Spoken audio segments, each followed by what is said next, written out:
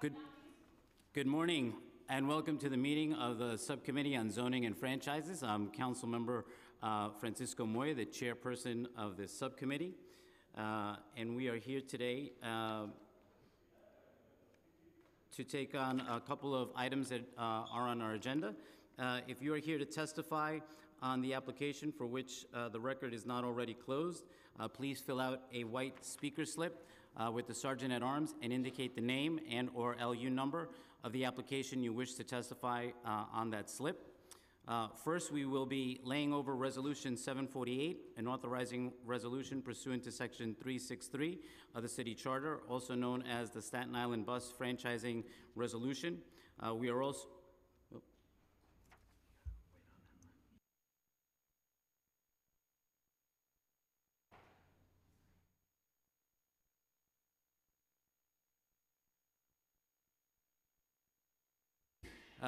But before we begin our first public hearing, I'd like to welcome former council member and chair of the Land Use Committee. Former council member David Greenfield is here, and he is here with his Brooklyn Law students.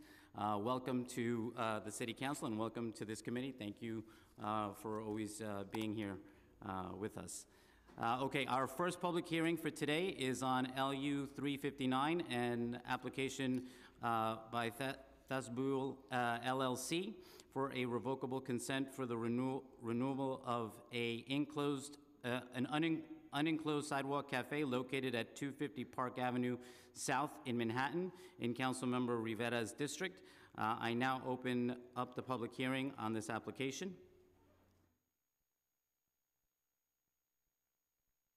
Do you have anybody? This is just a letter, I believe, of agreement. Should we read it? Yeah, that's a good No? Councilwoman Rivera is not here at the moment, but she asked us to read this letter of agreement. It says, Dear Councilmember Rivera, as you are aware, this office represents the above referenced restaurant in the application for a sidewalk cafe. Your office and I have been reviewing the application and have reached a mutual agreeable compromise as follows. The application will be reduced in size from its current 12 table to 31 seats as approved by DCA to 6 tables and 21 seats. Specifically, all of the tables on 20th Street will be eliminated, and the tables on Park Avenue South will be reduced to a total of 3 tables on either side of the entrance, as shown on the attached revised plan. The closing hours of the cafe will be 11 p.m. on Friday and Saturday, and 10 p.m. for all other nights. All the planters will be removed from Park Avenue South at all time during the cafe session when the sidewalk cafe is in operation. Thank you for working with this restaurant operator, a longtime member of this community. These are very tough economic times for restaurants, and the addition of a cafe will be welcome indeed. Yours truly, Robert Bookman.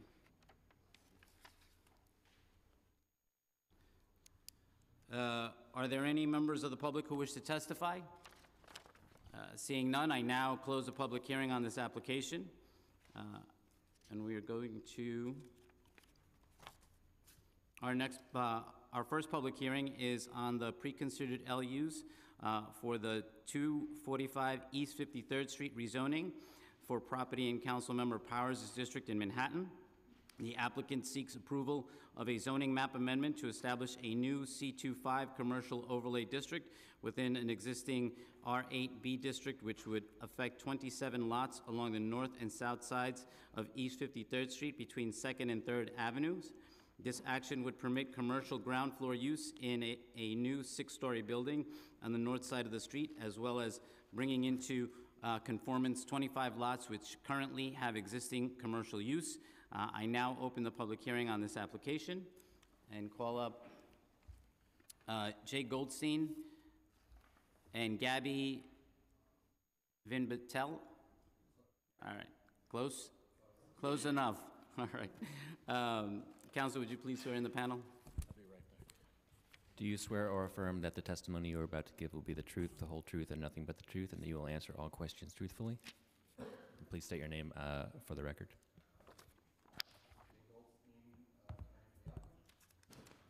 Gary Van Batel, the owner. Again? Good morning, council member. Thank you for having us this morning. My name is Jay Goldstein, and I'm here on behalf of 245 East 53rd Street Realty LLC. With me is my client, Gary Van Batel, who's the owner of this site, the development site that will be discussed within our presentation.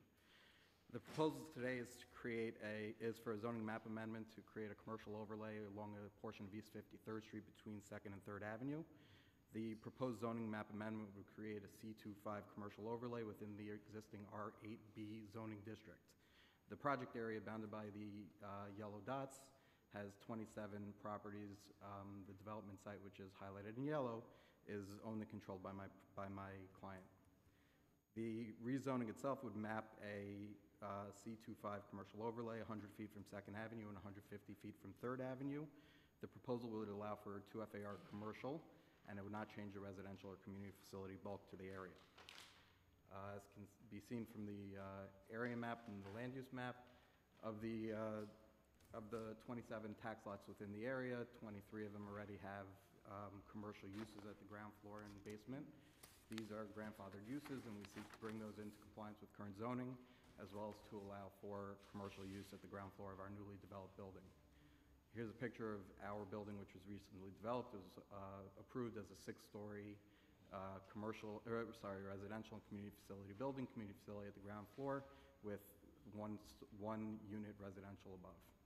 The building is currently built and awaiting its C of O for the current approved uses. Here you can see pictures of the state of the street. Ground floors predominantly commercial and basement levels predominantly commercial with residential above. While most of them have C of Os, they predate the current zoning, and the current zoning of the R8B doesn't reflect the state of the street. Here are some additional pictures of the state of the street. City Planning and the Borough President's Office and the City Planning and the Community Board all supported the application as being something that recognizes the current makeup of the street and the current uses of the buildings along the rezoning area. You can see from this chart, the areas in pink are all areas that are already commercial or already commercial uses with residential above. The 4 areas not including our site are community facility buildings, and our property, which is built as a community facility and residential, would be converted ground floor to commercial. If there are any questions, I'm happy to answer them.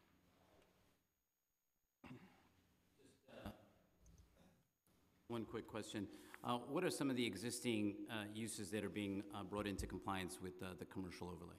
It's almost entirely restaurants. Got it. Okay. Thank you. Thank you very much. Thank you. Thank you. Thank you.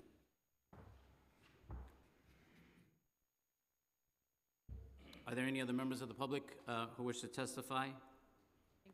Seeing none, I now close the public hearing on this application, and it will be laid over.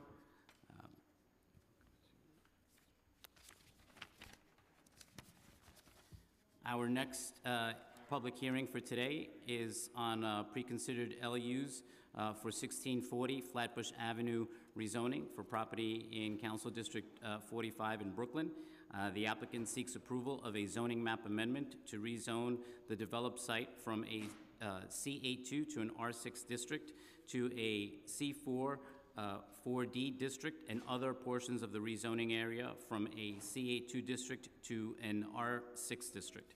A related zoning text amendment application seeks to establish a proposed C4 4D district as a mandatory inclusionary housing area utilizing option 2.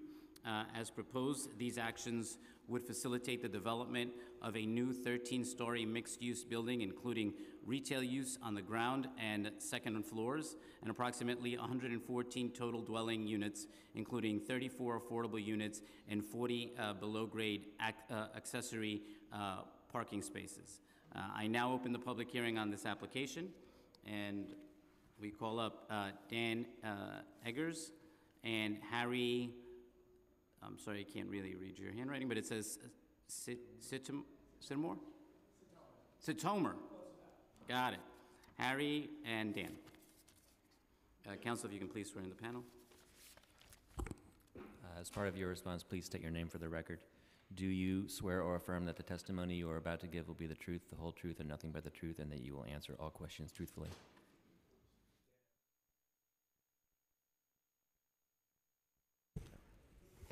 Good morning, Chair Moya, Dan Eggers, Land Use Attorney at Greenberg Traurig, representing the owner of 1640 Flatbush Avenue.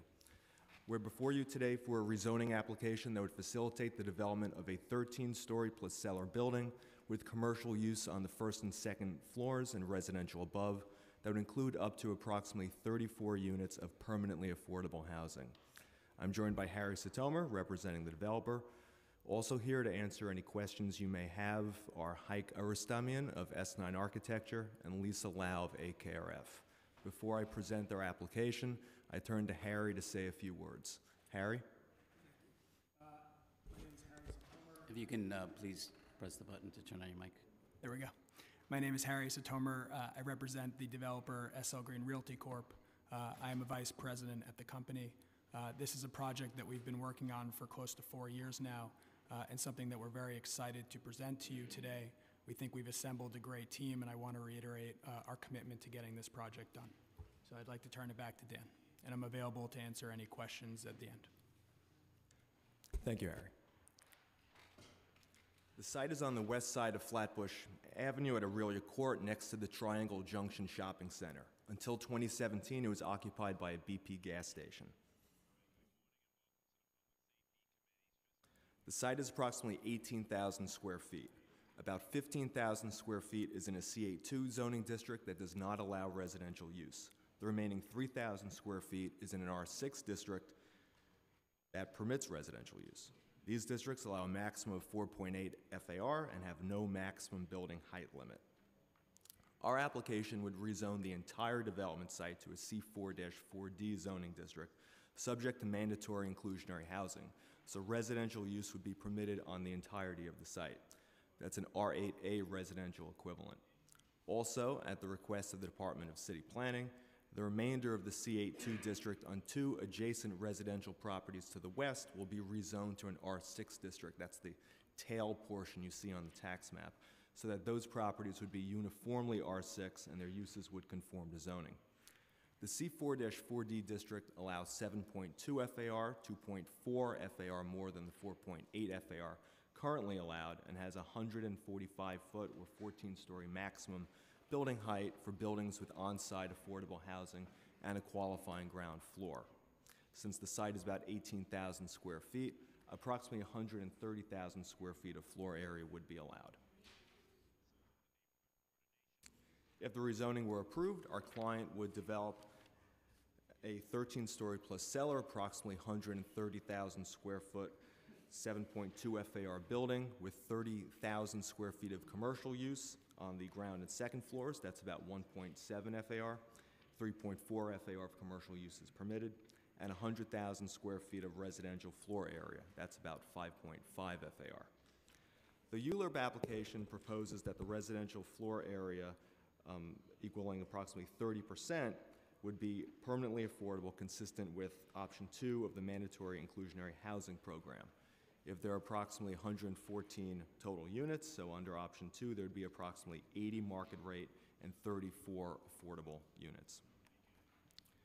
Based on conversations with then Councilmember Williams and the Department of City Planning, the 13-story portion of the building has been massed along Flatbush Avenue to be in context with the 20-story Phil Howard apartments across Flatbush Avenue, and you can see those in the background of that rendering.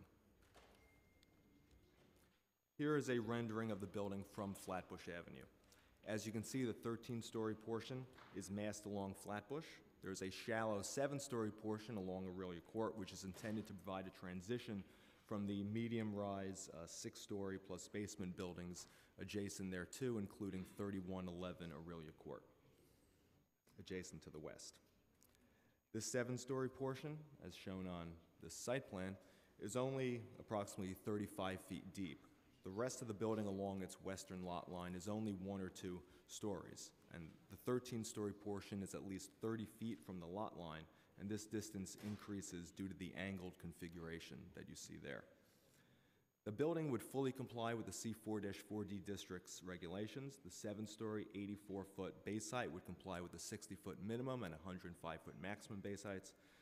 The required 15-foot setback from a rear court and 10-foot setback from Flatbush Avenue, a wide street, would be provided, and the building would rise to a total height of 13 stories or 142 feet in compliance with the 14-story, 145-foot height limit. Zoning requires that parking spaces be provided for 50% of the market rate units, and no spaces are required for the affordable units since the site is in a transit zone. One space must be provided for each 1,000 square feet of floor area for retail use, but this requirement's waived if no more than 40 spaces are required. If there are approximately 80 market rate units and 34 affordable units, 40 residential spaces would be required, and since there'd be about 30,000 square feet of retail use, the parking requirement for retail uses would be waived. The 40 required parking spaces would be provided below grade on a single level on stackers. That would be attended parking. We know this community is underserved by parks and open space. The building will include about 2,800 square feet of recreation space accessible to all building residents. We believe there's a sound land use rationale for the rezoning. In view of the surrounding residential use, access to mass transit, and the need for housing, this site is suited for residential use, and given its location on Flatbush Avenue, this is a site where added density is appropriate. The 7.2 FAR would be 2.4 FAR, more than the 4-point FAR currently permitted, and would be more in line with the 6.5 FAR currently allowed in the C8-4 district immediately to the north.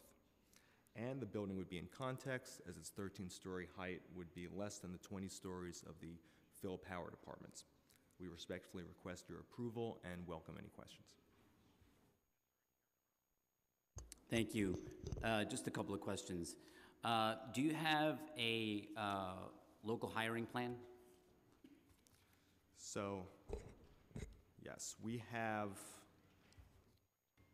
considered this, and as part of what we have discussed with the borough president, there are company-wide goals regarding the participation of MWBEs and LBEs, and we'll use commercially reasonable efforts to pursue the hiring of and prioritize retaining LBEs as subcontractors, especially those that are designated as MWBEs.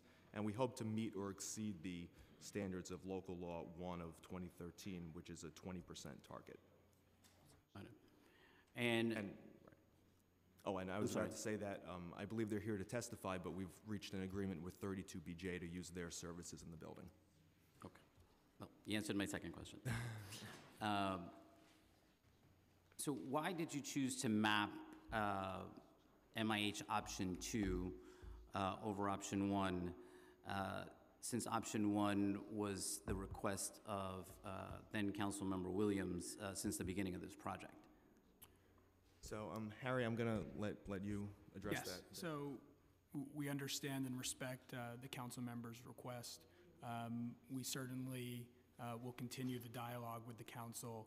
The project does make more sense from us from an efficiency standpoint to do option 2, but we are, of course, always open to conversation with the council. Just so you know that, we see this constantly come up, but this is targeting the higher level incomes that would be able to come into these buildings, when option 1 would give more affordability to people that actually live in that community. And I think that that is a real concern, not just for Councilmember Williams or former Councilmember Williams, but I think for all of us that sit on this committee, is that we want to see that when projects like this come up in our communities, we want to make sure that the options that are being given before approval are those that are reflective of the incomes in that area, so that folks aren't being priced out of the area that they live in. What will the commercial use be for? So there will be 2 levels of commercial use plus the lower level parking. We have had conversations with plenty of local retailers as well as some larger brands like the companies that you see at the Target Junction. I would say that it is a little too early in the project to certainly line up a retailer at this point.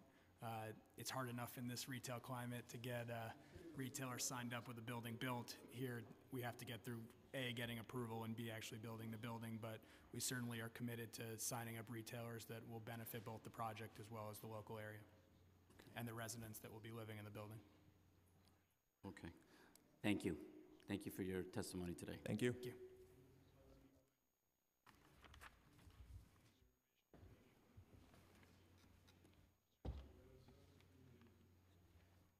I'd like to call up for the next panel, Avi Lesher and Madeline McElroy and Morgan Perlman.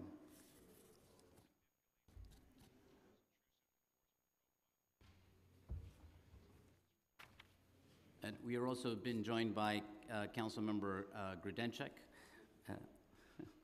and Councilmember Zoni. You may begin once you've introduced yourself. You may begin your testimony. Great. Good morning. My name is Morgan Perlman, and I'm here representing the Association for a Better New York, ABNY. We're a 47-year-old civic organization that promotes the effective cooperation of public and private sectors to improve the quality of life for all New Yorkers. On behalf of ABNY, thank you for the opportunity to express our support of the proposed redevelopment of 1640 Flatbush as proposed by SL Green. The project proposes a mixed-use project including retail, 34 units of permanently affordable housing, and a community-oriented use to be determined in partnership with the community. In addition to the transit-oriented development nature of the project that fits within the city's overall plans for smart growth, we believe the proposal will provide significant improvements to the immediate vicinity. By replacing a gas station with the mixed-use development, the project would provide continuous street-level use and would add activity to what is currently a gas station, a use that creates heavy intersections between pedestrians and automobiles on a main Brooklyn thoroughfare. Although there is a borough-wide concern to maintain the number of gas stations within accessible distance to drivers, the neighborhood will have many viable alternatives. The proposed development will also match the immediately adjacent uses at Triangle Junction while providing a transition to residential buildings surrounding the site. To help with the affordability crisis we are facing in our city, we need to continue to create capacity for housing development in all areas of our city for all income levels. However, given the congestion and strains on our infrastructure we see today, in addition to the anticipated demand we expect by the over 9 million New Yorkers by 2040, it becomes imperative to focus on and promote reasonable and contextual growth in areas that are well served by public transit, as is this area in Flatbush Avenue. The 1640 Flatbush proposal is sensitive to the surrounding buildings and is architecturally coherent with the existing buildings in the area. We urge the committee to approve this mixed-use proposal. Thank you again, and I appreciate the opportunity to testify this morning. Good morning, Chairperson Moya, members of the committee, and guests. My name is Avi Leshes, and I am the Director of Economic Development at the Brooklyn Chamber of Commerce. The Brooklyn Chamber is the borough's leading voice for Brooklyn's business community. We promote economic development across the borough of Brooklyn, as well as advocate on behalf of our member businesses. We are pleased to be here today to support the development of a residential and commercial building at 1640 Flatbush Avenue by SL Green. The project will provide affordable housing, of which 34 of these units will be permanently affordable. The affordable housing component of this project will be overseen by a local Brooklyn-based organization. In addition, SL Green will work directly with the community in its application to ensure that the neighborhood stays affordable for its current residents. In regard to the streetscape and the contextual design, there will be a retail on the first floor and second floors that will in turn provide a lively streetscape that can continue to provide the overall area. In addition, SL Green will seek to fill the retail space based on the needs of the identified by the community. Possible tenants could include a grocery store or an urgent care, for example. The current space is an empty gas station, and its proposed project will reinvigorate the area while also increasing the safety of the area as well. The location of the project will also help to attract folks to the neighborhood, since the proposed project is near the Flatbush Junction Transit Hub. Lastly, the architect who has been hired for this project has worked to create a design that is complementary of the neighborhood. It is imperative as a borough that we manage growth carefully, considering all the public benefits of this project. 1640 Flatbush Avenue is an example of smart development we need. Therefore, the Brooklyn Chamber is here today to express support for this project, and we urge you to do so as well. Thank you for the opportunity to testify.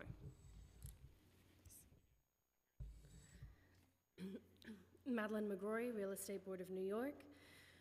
The Real Estate Board strongly supports the approval of the rezoning and related text amendment to apply mandatory inclusionary housing for property located at 1640 Flatbush in the Borough of Brooklyn. The applicant proposes an amendment to the zoning text into Appendix F of the zoning resolution to change the development site from C82 and R6 districts to C44D or R8 equivalent, R8A equivalent. This will regularize the zoning rules for an irregular-shaped lot and facilitate the development of a 13-story mixed-use building containing 114 dwelling units, of which approximately 34 units will be permanently affordable at an average of 80% of AMI. The proposed changes advances the city's affordable housing goals on a privately owned site. In addition to the provision of permanently affordable housing, building service jobs and jobs related to the provision of 30,000 square feet of commercial space on the first and second floors of the building will be added to the neighborhood. These jobs will be in close proximity to transit hubs, which has been shown to reduce a neighborhood's carbon footprint. The ground floor retail space will also help to enliven the streetscape. Currently, the street is considered unsafe and unsightly by the empty, hazardous gas station that occupies the frontage along Flatbush Avenue on Aurelia Court. The applicant has also been responsive throughout the community engagement process. SL Green will uphold their commitment to the community by seeking to fill the first floor retail area with businesses aligned with the needs of the community, such as healthcare provider, community facility, or grocery store. When considering the appropriateness of zoning map changes, the Commission is charged with judging whether the changes meet the goals of the city and the text amendments consistent with the zoning resolutions framework. This proposal adds density to a site well served by transit and advances other important policy goals. The provision of permanently affordable housing meets a central tenet of the Mayor's Housing New York plan, and the change to the zoning text is consistent with other similar proposals that have come through ULURP. We therefore urge the zoning subcommittee to approve the actions under consideration. Thank you. Thank you for your testimony today.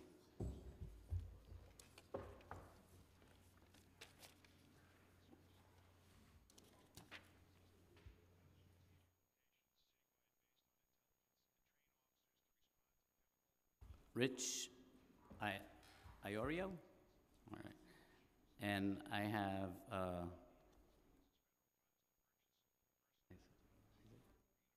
Isaiah? Yeah.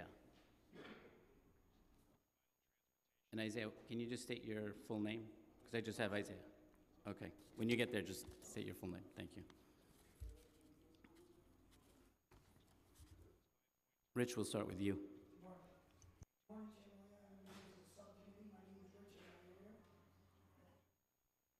Sorry. Good morning, Chair Moya and members of the subcommittee. My name is Richard Iorio. I work at East River Housing Corp. and have been a member of 32BJ for over 9 years.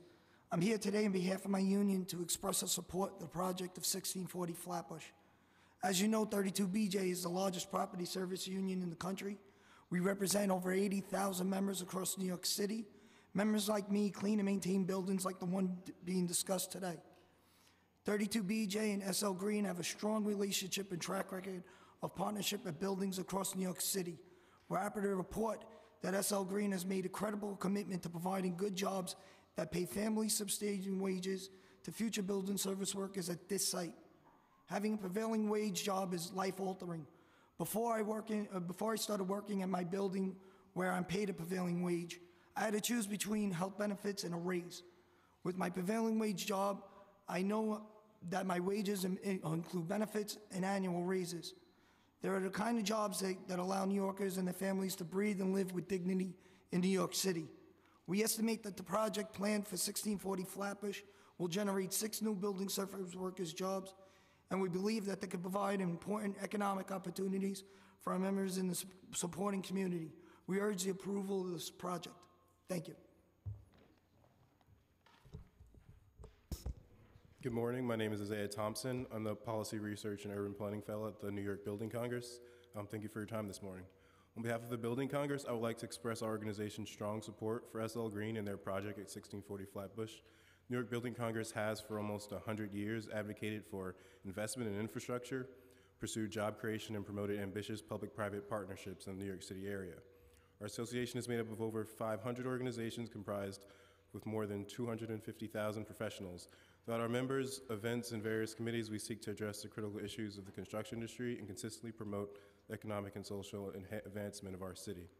1640 Flatbush sets an important precedent for responsible development, and SL Green has demonstrated that they are an accountable steward suitable to carry out the project. Downtown Brooklyn has witnessed a remarkable transformation over the past few years. We strongly believe that 1640 Flatbush continues the growth and development in the area while ensuring that the lives of the local residents are enhanced concurrently. The project will have a tremendous positive impact on the immediate neighborhood and borough more broadly, bring many local construction jobs to the area, especially the SL Greens deal with 32 BJ Union to provide good living wage jobs to the community. We are proud of SL Green's efforts to increase the affordable housing in the city and their partnership with the local Brooklyn nonprofit Breeze of Builders. Transformation of 1640 Flatbush from a gas station to a convenience store to a beautiful and affordable property is a type of sustainable urban development we love to see. And thank you again for your time. We support this project and encourage you to do the same. Thank you. Thank you for your testimony today. Are there any other members of the public who wish to testify? Seeing none, I now close the public hearing on this application, and it will be laid over.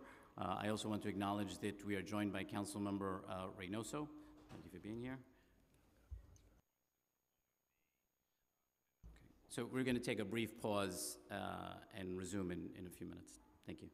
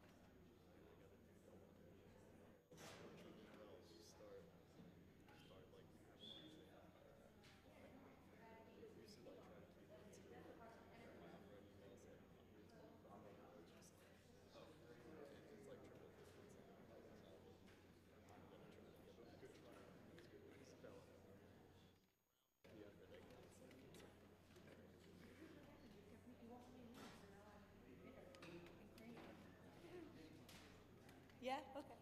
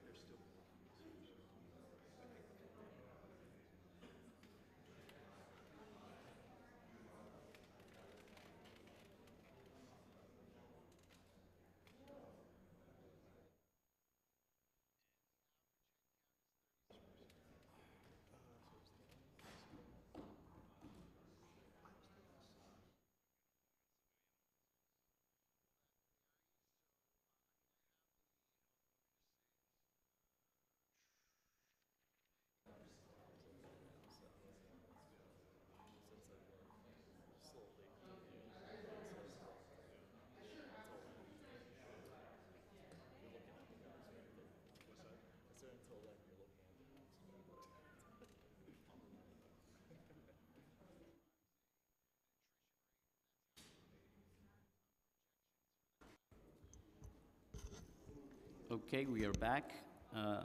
Yep.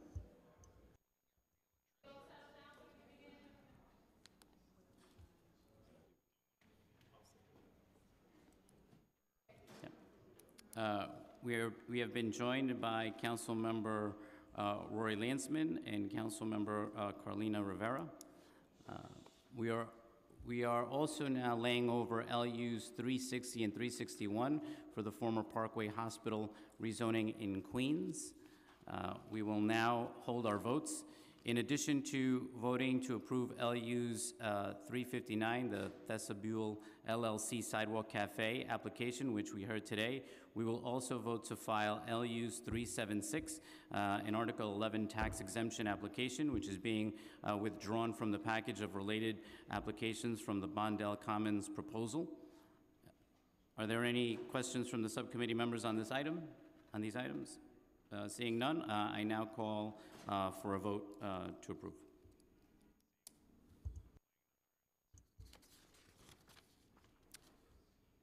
LU 359, Thesabule Cafe Sidewalk application, and to file LUs 376, an Article 11 tax exemption request being withdrawn from the package of related applications for the Bondell Commons rezoning. Council, please call the roll. Chair Moya, Aye on all. Councilmember Landsman, Aye. Councilmember Levin, Aye. Councilmember Reynoso, Councilmember Rivera, With thanks to the applicant for working with CB5 in our office to address concerns, I vote aye on all. Councilmember Grodenchik.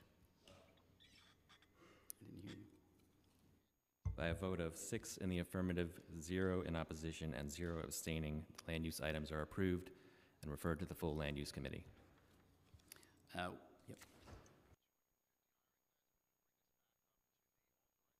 We're going to keep the rolls open for a few more minutes, and then we will return to our public hearings.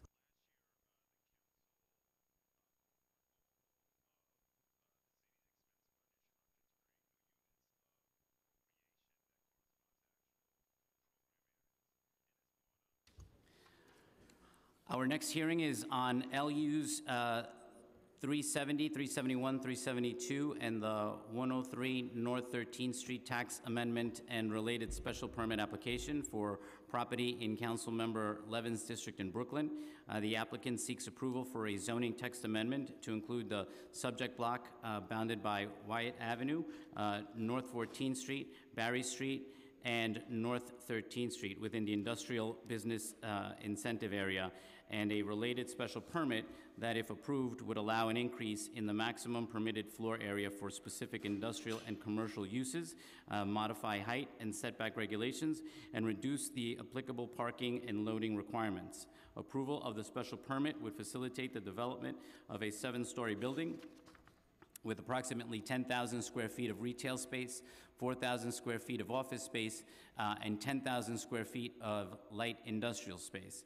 I now open the public hearing on this application, and I want to turn it over to Councilmember Levin for some remarks. Well, thank you, Chair. I look forward to seeing the presentation of the project today. I want to thank the applicant as well as community members, the community board, borough president for considering this application, and we appreciate the work of the land use staff here at the council and the City Planning Commission for preparing for today's hearing, and we look forward to seeing the presentation. We'll ask questions then. Thanks.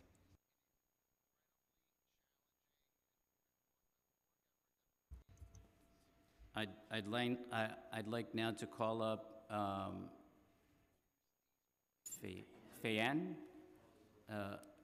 Batan,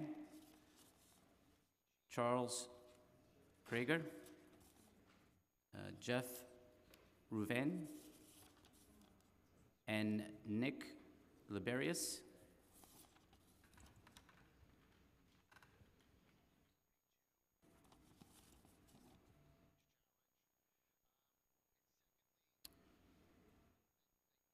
When you're ready to begin, please make sure that the red button is on so that we know that the microphone is on and can capture your testimony. Thank you.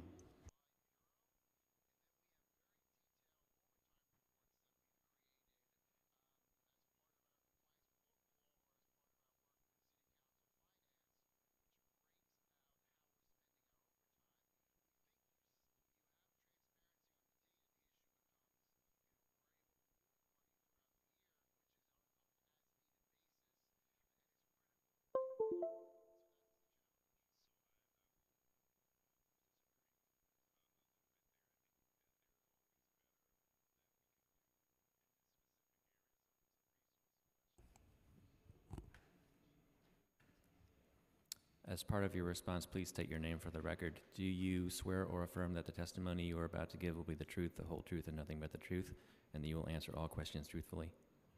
I will. Fayan Batan. Nick Liberis? Yes, I will. Yes. Jeff Rubin, yes. I will. Charles Krieger. Okay. Good morning. Thank you, Chair Moya and council members. We are here today to discuss the proposed development at 103 North 13th Street, supported by the City Planning Commission and conditionally supported by the local community board and the Brooklyn Borough President's Office. The proposed development requires a text amendment to the zoning resolution as well as 2 special permits. Specifically, this application requires the following: an amendment to the IBIA, which is the Industrial Business Incentive Area, a special permit pursuant to section 74962 for FAR in bulk, and a special permit pursuant to section 74963 for the reduction of parking and loading berths. As you may recall, this case is similar to and following in the footsteps of 25 Kent and 12 Franklin Street. However, you'll see this is actually a much smaller project. The actions would produce an almost 60,000 square foot, 7-story building, approximately measuring 90 feet to the top of the roof and 109 feet to the bulkhead. And then we could go through quickly. So you could see here on the land use map, right, our site is in the shaded gray area right over here. It's in the M12 zoning district of the original IBIA, which was then later reduced. Where the proposal is expanding the text to allow for our site to be included in the IBIA special district. The proposed project includes 4 full tax lots and 2 partial tax lots. And if you could see, you could further see this in the tax map. It's the proposed development site is highlighted in red. As you can see, some photos of the area. History of the site, this is formerly a 1-story warehouse. It was a fruit distribution center on the site. It was taken down, hazardous material removed and remediated, and the applicant now seeks approvals for the special permit. This building would, and Nick could talk about this more in detail in a second, it's a 7-story building, retail on the ground floor. The second floor would have the required industrial space, and the rest of the building would mainly have office space. So I'm going to hand it over to Nick. Sure, you can stop there. Okay. So the building you can see over here, 7 stories with this bulkhead structure that's up on top. The aim of this was threefold. One was to keep light coming down to the street. We see with all the new development coming in that there's a lot of encroachment on the sky. So we would like to keep as much skylight as we can coming down to the street. The second is to increase the quality of the urban streetscape. The zoning text requires that we have like a sidewalk widening line over here, so we have to set the building back a little bit. This is at the terminus of the access leading underneath the William Vale to the public-private plaza, so it's a significant addition to the streetscape of this area. And the third aim was to prominently show this typical use of this area, which is the light manufacturing use at the second floor. So we have it prominently at the second floor over here. It also becomes part of the streetscape. And then up above, we have 5 floors of very normative office use. And I think I'm going to pass this back. Yeah. Yeah.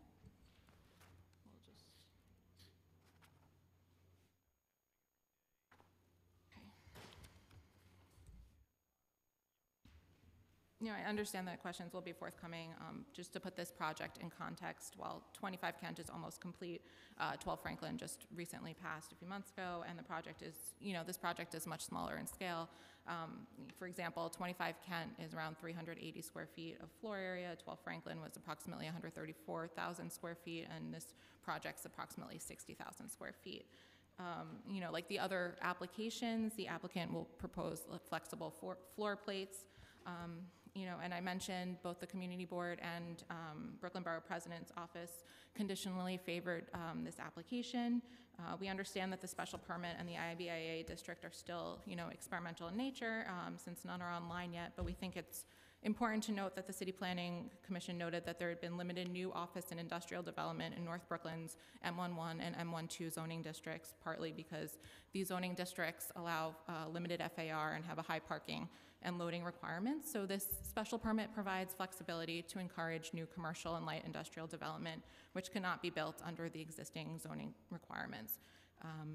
It provides this walk to work atmosphere and utilizes, these very underutilized lots. So that concludes our presentation. We're open to questions. Thank you. I'm going to turn it over to Councilmember Levin now for some questions. Okay. I'll ask regarding Community Board 1's recommendations. So they approved with conditions unanimously. And those conditions are that the accessory retail not be counted as industrial space and cannot be located in the area earmarked as industrial space. Is that something that you're willing to agree to? I mean, so I know with like the community board and for the Brooklyn Borough President's office, there had been these sort of requirements and limitations to the accessory space for the required industrial space. And the Department of Buildings sets forth criteria for the use groups and accessory space for the use groups 16 through 18. So, there are concerns, and the goal is to provide a flexible special permit, and including providing high quality industrial space, which we will be doing. So limitations on this kind of go beyond right now the Department of Buildings and community board recommendations. And Nick. Yeah, I think to kind of allay some of their fears. I think it'll be very tough to actually get up to that second floor space and use it as like a proper space for retail, just because you have to go through the office cores. So it's not as if you could really traffic a bunch of retail up there. It's not really well set up, and there's no chance that we would ever supplant that second floor light manufacturing with the retail at the first floor. So I think it'd be difficult to do that. You have a whole floor basically, which we meet the FAR requirements, and you really can't use it as retail. So I think that they're safe. Fair enough. Yeah. Yep. They also recommended, or their conditions were that the industrial space be rented at 20% below market rate for industrial manufacturing spaces. Is that something that you're considering, or have you been exploring who a light manufacturing tenant could be?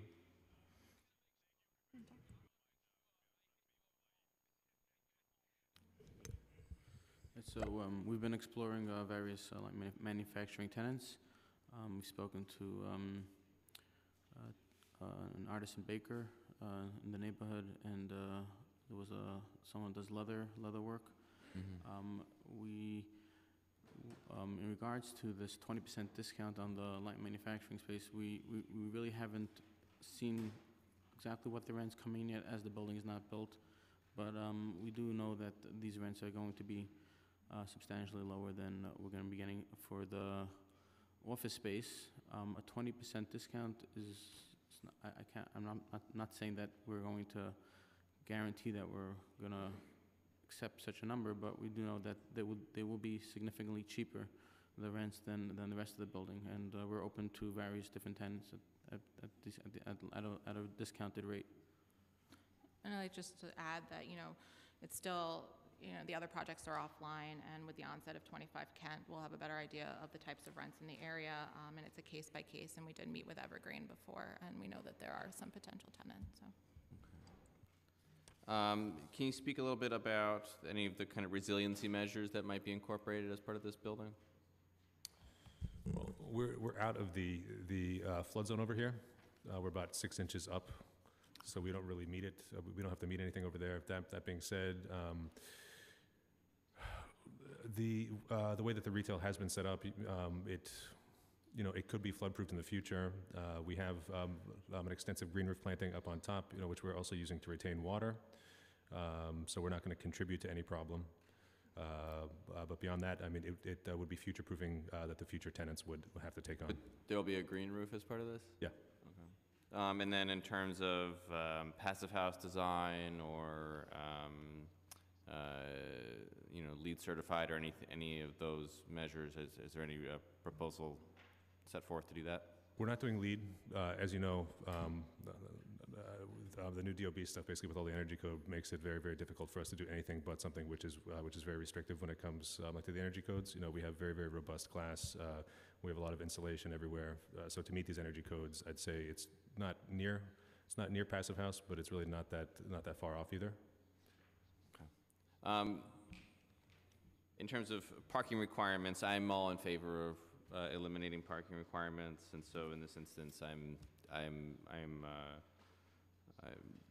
of the opinion that the less parking, the better. That said, you believe that anybody that does drive to work can find parking at the William Vale, is that correct? Yes, we've done, I'd say three or four parking studies. We've shown that there's ample overage within four different properties within 3 blocks of the site. And this was something that we presented to the community board to their satisfaction, and that they signed off on. And in terms of contracting, I mean, I've gotten some concerns about contracting practices. With this project, is there an agreement to, I mean, the Brooklyn Borough President's recommendation was a retention of Brooklyn-based contractors and subcontractors, especially those designated as LBEs, consistent with the City Administrative Code, and MWBEs as a means to meet or exceed standards per local law 1. Are you considering any of those measures? And then also with building service workers, is there an agreement to pay building service workers a prevailing wage? So, in regards to Brooklyn-based contractors, this building is, we've done a number of buildings in the last couple of years, and most of our subcontractors are Brooklyn-based. I can go through in a couple of names. Our window installer, which we've done millions of dollars of work with in the last couple of years, is a WBE based business, and we are open to meeting additional businesses like this. And I would say that about 60 to 70% of our subcontractors we sign contracts with are Brooklyn-based. In regards to prevailing wages, whatever the requirements are for prevailing wages in our properties, we go strictly by those requirements. I believe some of our buildings have prevailing wage requirements regarding the 421A. I'm not familiar right now with the ICAP requirements on this building. We did file for an ICAP, but if there are if there are requirements on the ICAP to hire prevailing wage employees, then of course we will abide by that and do everything that we need to do for this building. Okay. If we can continue that conversation, that would be great. Okay, because I've seen the letter to the community board, you know, outlining some concerns. So I'd like to continue to have that conversation.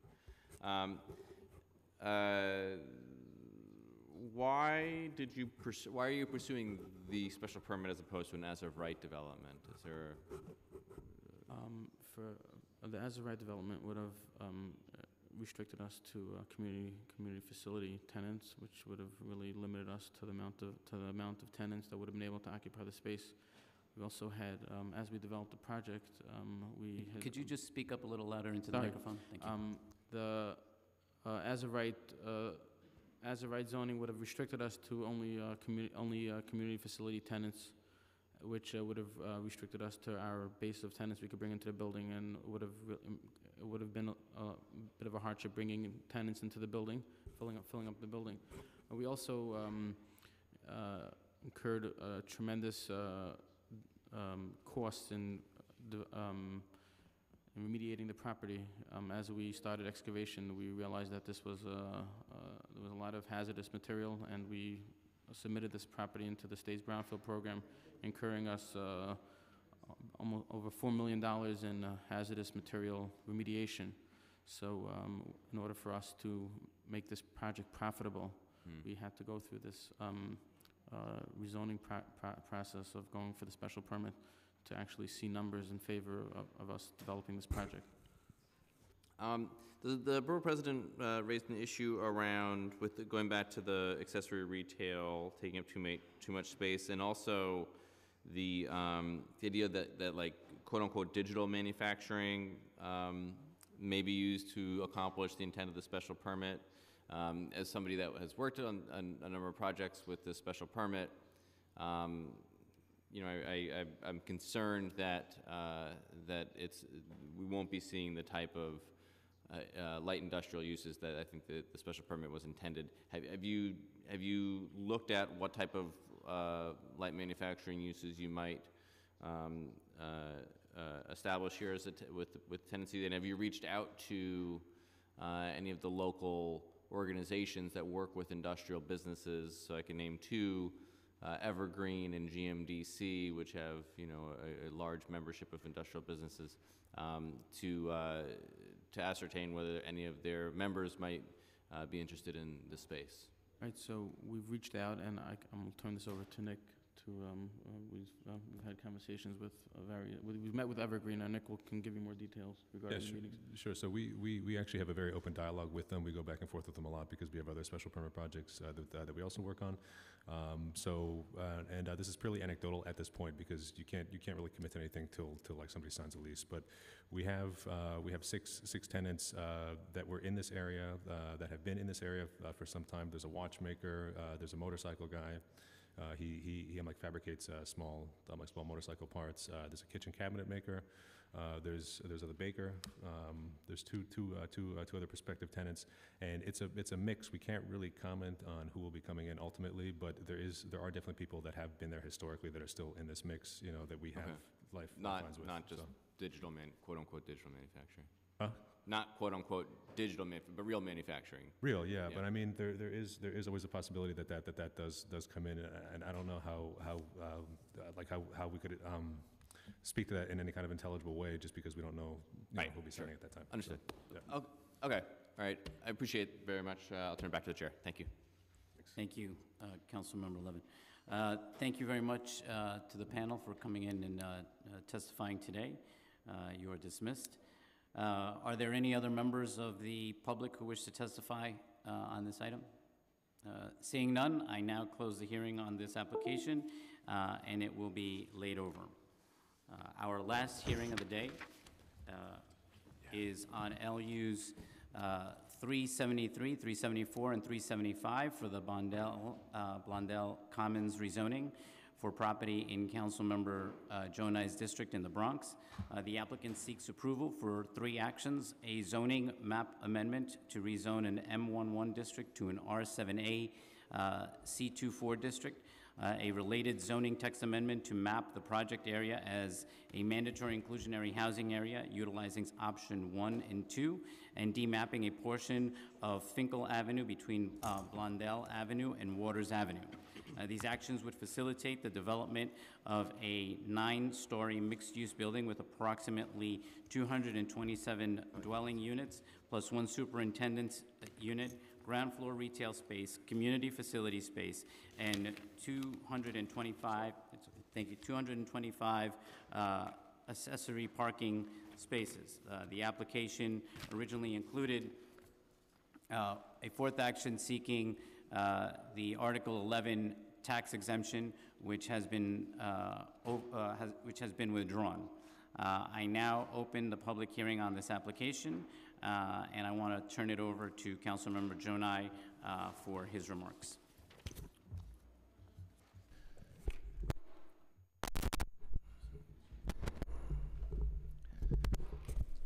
Thank you, Chair. We've been hearing very real community concerns throughout the ULURP process, and I want to be clear that I share many of those concerns about overdevelopment, height, density, affordability, congestion, school overcrowding, parking, and many other issues. I'm going to continue to listen to those concerns. In fact, this public hearing is designed explicitly to listen to those concerns and give voice to the local residents who know the area best and who care so much about their communities and are invested in our community. This is a very large project and with many issues that still need to be addressed. And I'm committed to working with the community, with the administration, and with the development team to address those concerns and shape this proposal into a project that I feel comfortable with supporting and that will benefit the community as a whole. There's still a lot of work to do on the height, on the affordability, on school overcrowding, and we're not there yet. But I'm committed to keep working, to keep listening, and to keep discussing until we get there. Thank you, Chairman. Thank you, Councilmember Zoni. I'd now like to call up Eric Palatnik, Ian Rasuin, Hiram Rothkirk, Emmanuel Diamaro, and Craig Livingston. Council, if you could please swear in the panel. As part of your response, please state your name for the record. Do you swear or affirm that the testimony you are about to give will be the truth, the whole truth, and nothing but the truth, and that you will answer all questions truthfully? I do. Thank you. Thank you for hearing us this afternoon. Please state your name for the record. Oh, sorry. Eric Palatnik. Hello, good afternoon, or late good morning, Eric Palatnik. Thank you, and thank you to the Councilman Zoni for all your time and your input on this application. I know that it's caused a lot of sleepless nights for everybody involved, and there's been a lot of discussions on it. And I thank you for your vigorous involvement in it. I'd also like to thank Community Board 10 and Community Board 11. For those who are not familiar with the history of this application, the rezoning sits on the border of two zoning districts. It resides properly within Community Board 11's boundaries, and that is, if you're looking at the photograph that's up on the map on the screens in front of you, that is the area that's in yellow. Community Board 10 is on the other side of the street. That street that's running down the middle is Blondell Avenue. We are asking your permission here today to rezone Blondell from a manufacturing, this portion of Blondell Avenue, from a manufacturing zoning district to an R7A zoning district with a C24 overlay. The project is transformative. It's taking a parcel of land that's been historically underutilized and utilized for less than idyllic uses, as car, auto parts, and auto wrecking, in an area of the Bronx that historically has straddled Westchester, has caused streets to be unowned, so to speak, which are the streets that go to the right of us, and I'll go through those in a second. So you're sort of in this area that's sort of been in a twilight zone of development, for lack of a better term, for the last century. Our application, which is a rezoning, checks all the boxes, I think, for a good development. It's next to Westchester Square, which is a thriving commercial area. That's a beautiful community that has mosques and churches and schools and hospitals and parkland and ball fields. I counted 9 ball fields around it this morning, Councilman, when I was looking at the aerial maps, and I'll point those out. So although we're asking you for a zoning change from a manufacturing district to a residential zoning, it's really a misnomer here, because this block is the one that was up against the railroad yards. It was up against the tracks historically. And in New York City, for the past 100 years, we didn't develop against the tracks. It's only a very recent thing that we started to create housing up against the tracks. And we could do that because we have the technology now that can do it. We have the soundproofing technology, we have the construction techniques, and we have the environmental ability to address brownfield sites such as this so that they're remediated properly. I sat at many of the community board meetings, and I know the councilman was there with us in many of them, and there were some very well-spoken reasons why this application should be approved, because we met with Community Board 11 on multiple occasions before we got to the final vote, and there was a lot of support for it, and even the vote at the Land Use Committee was 7 in favor. And there were also some well-spoken reasons why it should not be approved. But I believe the reasons why it shouldn't be approved really speak to a fear of bringing more people into the neighborhood and creating density in the neighborhood.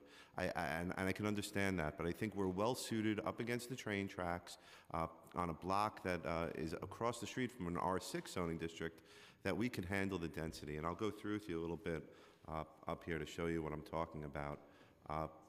This map shows you the proposed zoning designation, and if you could see the map on the right side, it says R7A. That's our proposed zoning district. On the left side of the map, where it says the number 170, that whole side of the street is R6.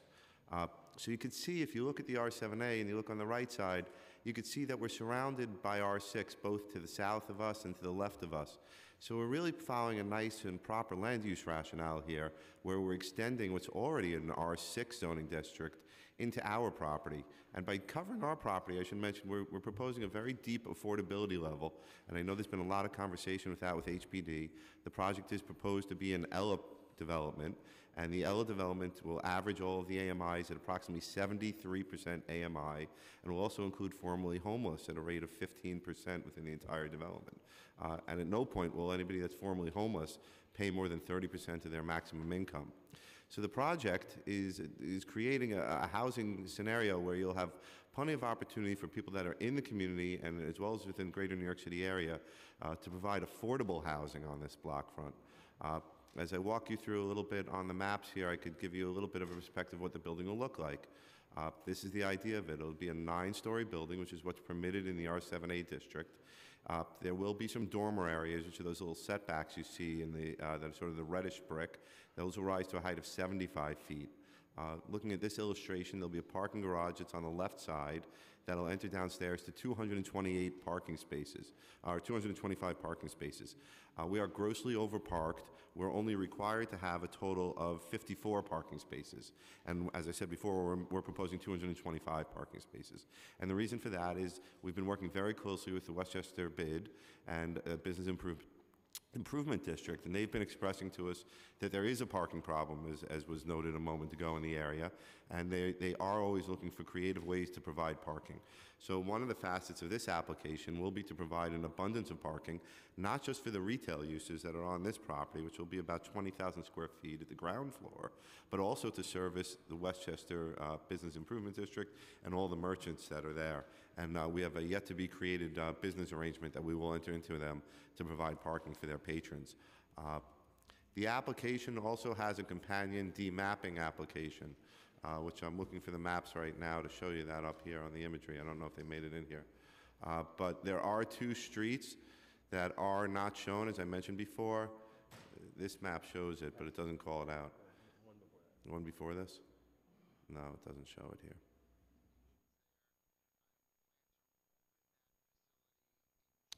And that map didn't make it into the imagery here, but it's best shown on this map here. The street we're seeking to demap is Fink Avenue. Fink is the area that says in white, area of street to be demapped. So the rezoning application includes the demapping of that Fink Avenue, which you can see on the left side extends into Westchester Square. On our property, it extends at the back where the word area is. That is the property that's proposed to be developed. And in front of that is another property owner where there's a church. And that building is in the area that we're proposing to demap as well. Emmanuel is here. He's the project architect, and he's going to walk you through, and it gets to him in a moment, the building itself, so I don't spend too much time going through the architecture. I'd be happy to answer any questions you may have about the application, or if not, you can move on to any of the other panelists. Thank you. Good morning, Emmanuel de Amor from Afghan Architects. So the facade was intended to mix of materials and colors that will be found elsewhere in the community, so will fit within the context. And as we mentioned before, we're proposing 228 dwelling units. There is, if we could walk through the floor plans on the cellar, the next page maybe, there you go.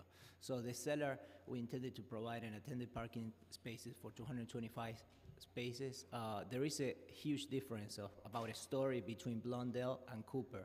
So there was some concerns to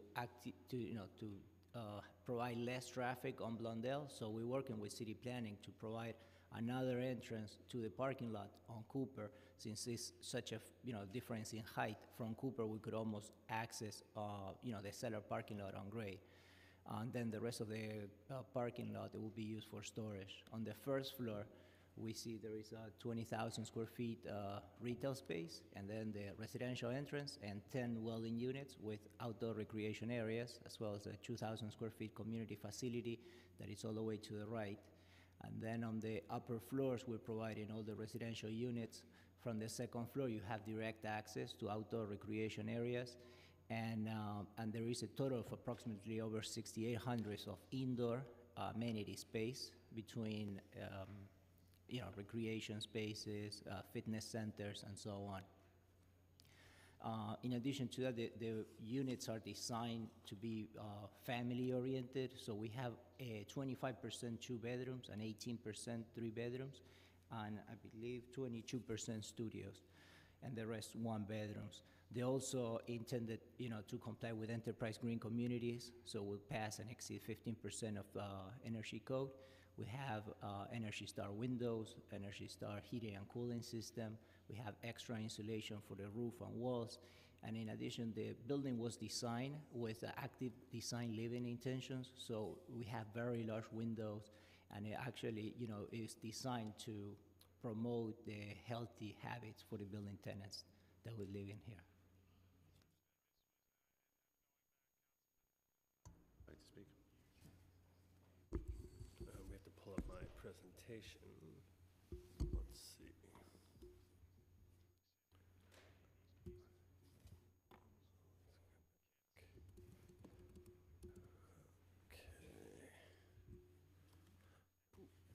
Good morning. My name is Ian Rasmussen. I'm the principal at Urban Cartographics and a certified planner.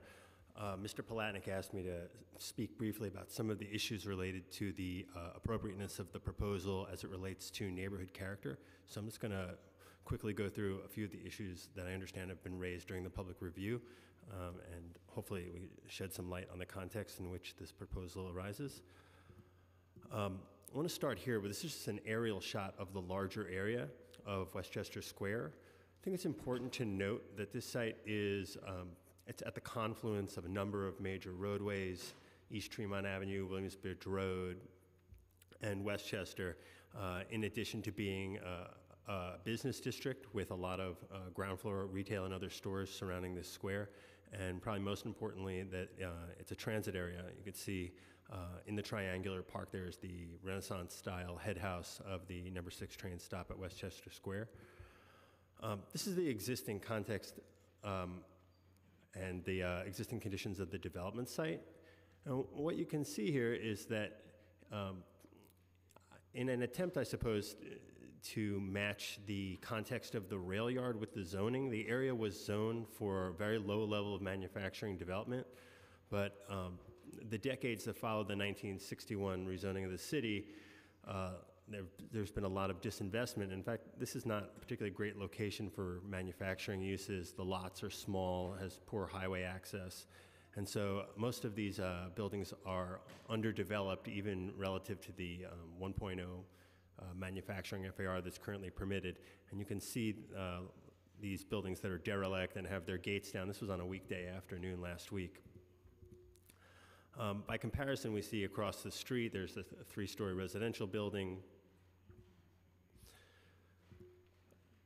Here's our land use map of the area. The large lavender area there is the train yard, but what you can see is that the surrounding area, particularly to the west of our site, is a mixed-use district that includes both a good amount of commercial development and a good deal of residential and community facility. Highlighted in red there is just the ground floor retail offering of the neighborhood. I understand there's been some concern that this area did lack the infrastructure or the support for residential uses. You can see we have everything from supermarkets and drugstores, hair salons, restaurants, delis, and the like. There's all over this neighborhood. What seems to be missing proximate to the train station is residential use and mixed-use investment. Similarly, this area is quite rich in community facilities. So obviously a number of medical facilities in this area of the Bronx, but also schools, churches, smaller medical offices. You can see the scale of those here.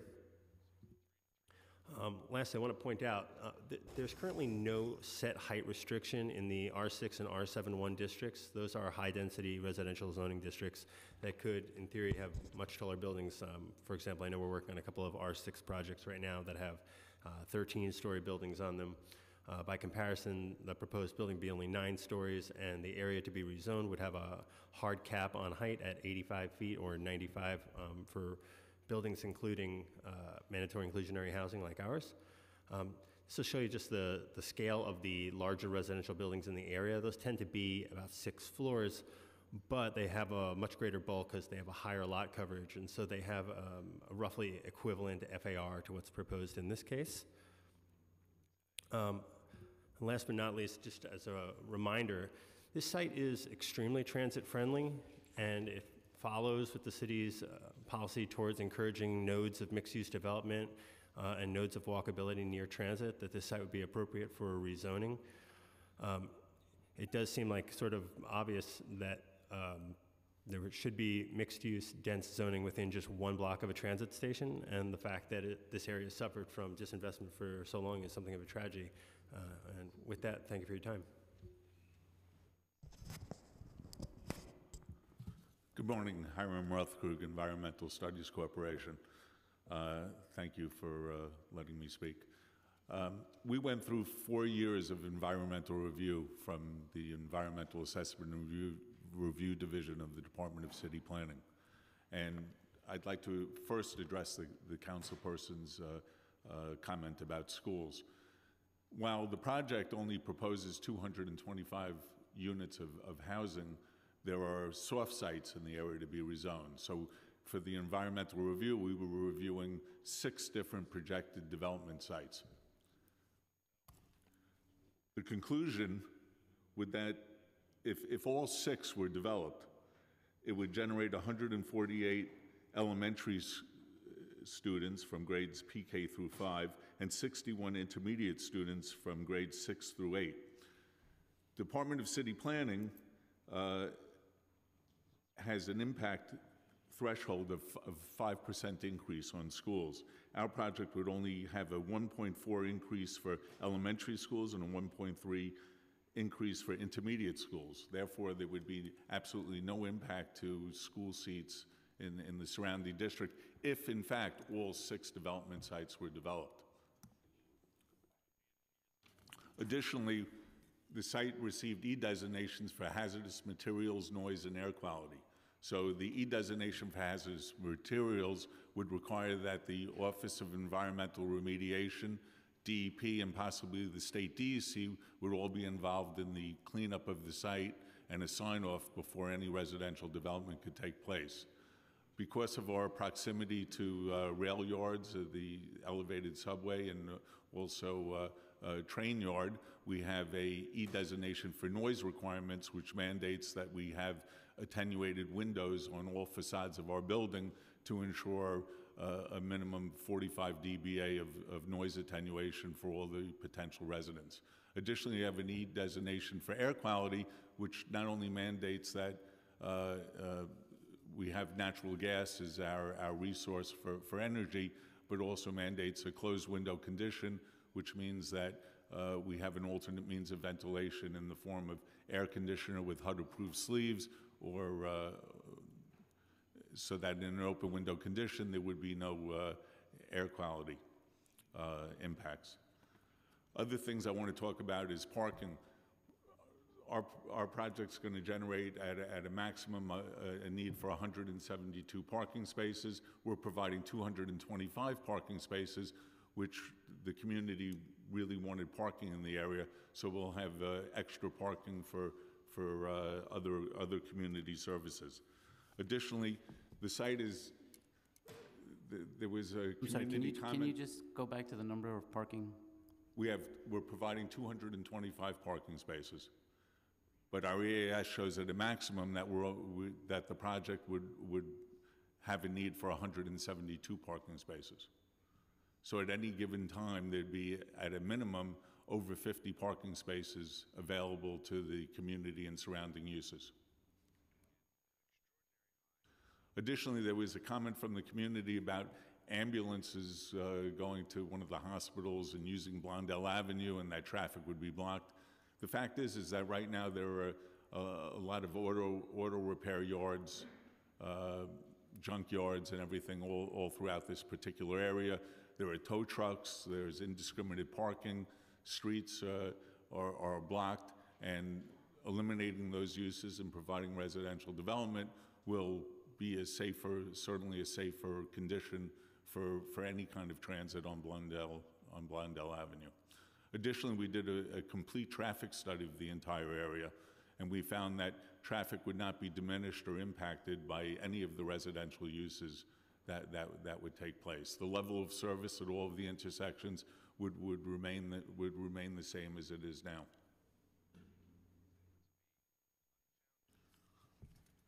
Thank you. Just a couple of questions, and sticking to the issue of traffic, and I think you might have brought this up before, but just some clarity on it. I know that the borough president had made recommendations to request to explore alternative vehicle access points to this development, in particular along Cooper Avenue in Westchester. I know you said that you were talking to DOT, but is there more of an update on where we are with that? Yeah. Hi, Eric Palatnik. This map could kind of show you what the borough president was speaking to. Ian, maybe you can click for me and just get me to the map that shows Cooper and Grant. So this is the part I was speaking to a moment ago, because we're the Twilight Zone reference that I used. The property straddled Westchester and the Bronx for a century. At some point, it was in Westchester. So the area that's in the back on the right side of the map that you're looking at there, where the ING of rezoning and the A of area are, there's a street there that's called Cooper. There's one street called Cooper, and there's another street called Grant. What the borough president was speaking to was to see if they could provide some off-street access to the building through those streets, Cooper and Grant. The problem we have, and what he asked us to work with his office on, because he works on the street system obviously, is to find a way to give somebody, whether it be the developer or the city of New York, control over Cooper and Grant, because right now there is no title vested in anybody or any government entity because of this transition through the century from the Bronx to Westchester. So because of that, these streets are not titled in anybody's names. They do exist. As the councilman can tell you, if you drive down there, there are businesses that exist on those streets, and they're there. I don't think they're plowed on a routine basis. I don't think, because the Department of Transportation doesn't have it on their maps. So that is what the borough president was speaking to. He was asking if we could put an entrance in that back corner behind the red building, which would get people off of Blondell, and we are fully committed to doing that if everybody could figure out how to get some entity to have title vested or control over those two streets. You'll also see a recommendation to that on that same point in the city planning recommendation. The chair in their report speaks to the stanchion that sits from the overhead pass right in the middle of where the letter G sits, which is right in the middle of one of those roadways there as well. So that was another issue that they'd asked that we worked on to address. It's a long answer for two streets. Got it. Thank you. Also, it's very important that affordable housing projects are creating good quality jobs and not jobs that reinforce the cycle of poverty. What are you planning to pay the building service workers when your building opens, and what benefits will you provide, and what will they cost the employee? Good morning. One second, did you fill out? I did. I'm Craig Livingston. There was only 4 seats here, so I didn't sit down originally. You get sworn in. Do you swear or affirm that the testimony you are about to give will be the truth, the whole truth, and nothing but the truth, and that you will answer all questions truthfully? Yes. Good morning, Councilman Moya, Councilman Zoni, and the members of the committee. Regarding your question about the building services jobs, we are currently underwritten and held to the HDC maintenance and operating standards. The project is not at a point in which we've been able to finalize our funding with both HPD and HDC. However, we have met with Hannah, who's here today, and Kyle Bragg from 32BJ.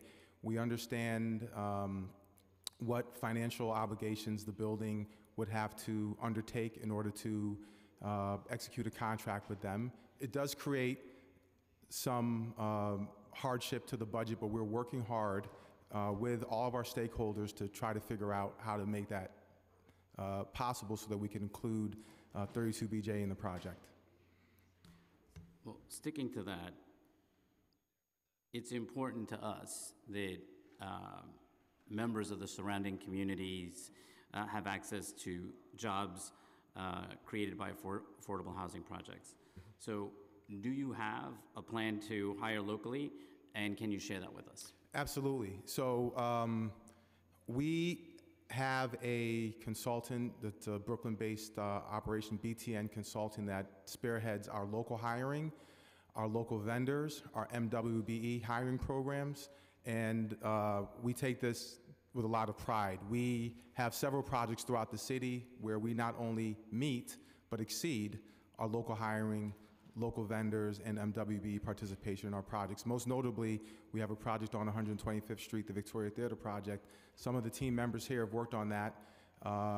It's a state-sponsored project, and although ESD has only required us to spend $30 million with MWBEs, we'll exceed that number at our own volition because we take it very seriously. And will you be able to give us that? Absolutely. Thank you.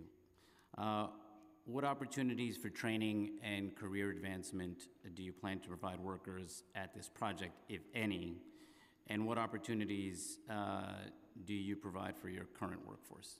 So we do engage in several measures of training for our current workforce, both within the building trades themselves. So for instance, we've recently trained a small cadre of folks on roof repair techniques through some program that we hired. We've trained folks on better software techniques that help, better software programs that help them to manage buildings and generate some efficiencies.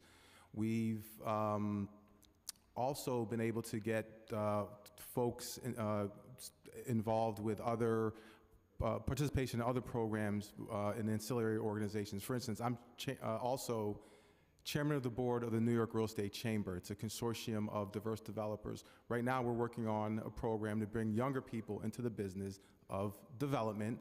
We want to grow the playing field and grow the amount of diverse people coming into the building, into this industry. Just to, not to belabor the point, Councilman Moya, but what we know is that whenever we have a diverse developer in charge of awarding MWBE dollars, awarding local dollars, doing local hiring, it happens more. We don't resist, we encourage this stuff. And so my trade organization is particularly concerned with that. And to the extent that we can bring more young people into the field, we think that will help move the chains. Well, I look forward to seeing that happen if this project does go through. I want to just reiterate the importance of good-paying jobs with projects that come into the city of New York, and why it is critical for local hires to come into these projects. Right. Folks want to come and do rezonings here. I think it's critically important to make sure that those issues are addressed moving forward. With that, I would like to turn it over to Councilmember Zoni for some questions. Thank you, Chair. Let me just piggyback quickly on the Chair's question about local hiring. What can we expect when it comes to local hiring? A typical development that you've done in the city?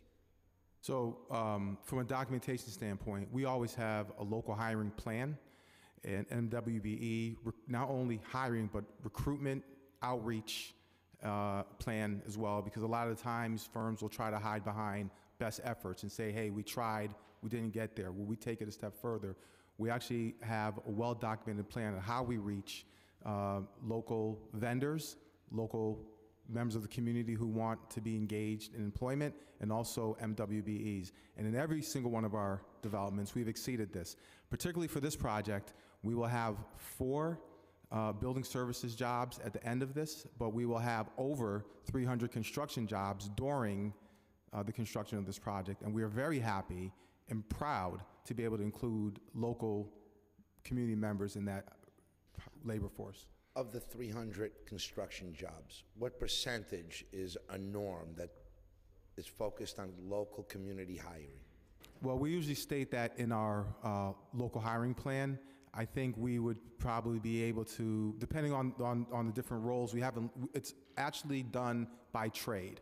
So there's a Build It Bronx program that's applicable in your community. We've touched base with some of the local merchants and tradesmen who are in the Build It Bronx program. So we can, for instance, purchase supplies and materials and and appliances from some of these vendors. We can hire some of these local merchants and subcontractors to work on on those jobs. So a lot of times what happens is we find that we get double bang because we'll hire an MWBE that's local in your market, and that's a great thing for us because it's like two birds with one stone.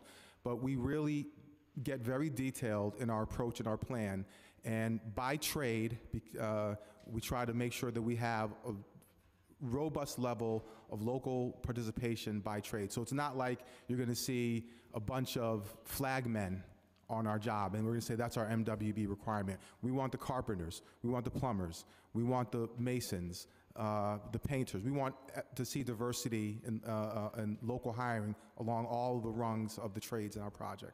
What is this plan made available? At what point do you come up with a hiring plan? This would be a plan that we have not done it specifically for this project yet, but we could probably get something done, over the next couple months. We'd have to engage our consultants to start working on it. It would be a little premature because we haven't even gotten close to arranging our financing yet, but we're happy to put it on the table because we take it seriously and we're going to do it anyway. Thank you. So the whole idea is about not sucking the resources out of a community, giving back to a community, and that's where we're headed with all of this, where communities benefit, the stakeholders, those that have lived there their entire lives, have shaped the neighborhoods that we come to know and love, and fear of taking advantage of what is typically a quiet, peaceful community that enjoys many quality of life issues. Keeping the needs of the community and their desires in mind is at the heart of this. Right. Can you elaborate, and you're under oath, so you're sworn in, how long has this project been going on? How long have we been discussing developing Blondell Avenue? I believe this project's been around for over 8 years. We got into the project by buying it from the previous owner who started the rezoning process and at some point gave up. We were able to buy it out from him. He does remain in the project as a small partner, but our firm is carrying the ball forward. But to your comment about satisfying local stakeholders, that is the methodology with which my firm develops. So we like to take a grassroots approach to development. And if you look at this site, we have here basically a blighted site that has, broken down cars and trucks and school buses parked in it. It's environmentally contaminated. We will environmentally remediate this site to what's called a Track 1 under the supervision of the Department of Environmental Conservation. Track 1 is the cleanest use possible for residential occupancy. We've done it before in the Bronx at 1800 Southern Boulevard, and our consultant is here to speak to that shortly. We've also heard very clearly from the bid and the merchants along Westchester Square, the main commercial corridor, and the need that they have for parking to increase the foot traffic and patronage in their stores so they could keep their businesses open and keep employing residents of the community like small businesses do. We've heard from the community the desire to have a school in that area because there's school overcrowding. We made a commitment to both Community Board 10 and 11 to work with them to find a school tenant that can occupy our retail space. We've heard the feedback from the Borough President's Office about traffic concerns on Blondell Avenue and have redirected the entry into the parking garage to facilitate taking traffic off of Blondell Avenue while we're still providing parking. We've also heard from the broader New York community about the needs for affordable housing. That's why we're in this business. And we think one of the most important things that we can do, and we're proud to do this work, is to help create housing for families who need it. Thank you. Talk a little bit about the brownfield program. Are you enrolled in a brownfield program now? This site is absolutely enrolled in the New York State Brownfield Cleanup Program already. So it must be cleaned. It must be cleaned. It will be supervised by the Department of Environmental Conservation. A gentleman from our environmental engineers today is here. He can speak to the technical aspects of how we're going to remediate it and the level of remediation that we'll do. And as I said before, Councilmember, we've done this with the same team in much worse conditions in the Bronx. Thank you. So you touched on a very sensitive issue. Our current school's at 144% capacity. And I heard earlier that this will have very little impact on the existing schools. We are already at 144% of capacity. We can't meet the current needs of our communities. And you mentioned there are 6 developments that are in the pipeline. No, there's only one development site, but other sites that are in the area to be rezoned are considered soft sites. So we analyze what the potential development of those sites could be, but there are no plans for those sites to be developed. And they're not under ownership of the applicant. Right. So obviously the concern from the community is a real one, and it's justified that we don't have seat capacity for the families that live in the area now. Yes, I understand that. How committed would you be as a developer to allocating the 20,000 square feet to a school specific? We would support the idea if that was the wishes of the community. And we've put that on the table previously, Councilman. We are on board. Okay. Is there a community facility component here as well besides the 20,000 square feet? There is an additional 2,000 square foot community facility. It's a small space, but yes, there is one. And what was the intent of the community facility? Have you made a commitment here? We've made no commitment, but usually you see community facility spaces being occupied by maybe some type of medical use or could be an educational use. You know, my architect could tell me what the appropriate use groups are for that space, but if it were eligible to be occupied by an educational tenant, we would wholeheartedly support it. So you're open to even changing the layout to accommodate more space if need be for a school that could come into the project? We could change. We could explore. Yes, we're open to exploring how to facilitate it. Absolutely. Right. So, as you know, I've had meetings even as late as this Saturday in my office with community stakeholders, residents, to discuss Blondell, exhaust every possible option to a point where we can embrace this project as a whole. The major stumbling block that I see at this point, community loudly has spoken, and that is no. If they had a choice, they would leave it as is, contaminated in its current use, rather than develop it. That is the community's very vocal position, and I should say passionate position. My phone has been blowing up all morning. Text messages and many numbers that I don't even know. In sitting back and looking at, well, what is it that we can shape this project into that may be acceptable to you? After no. First is no. And height and density come into the question. A scale back of this property to 6 stories, which would complement the other developments in the area. How would that jeopardize your project? How willing would you be to reconsider this development to meet the needs and desires of this community? Councilman, good question. I would say, to deconstruct the question, I know there has been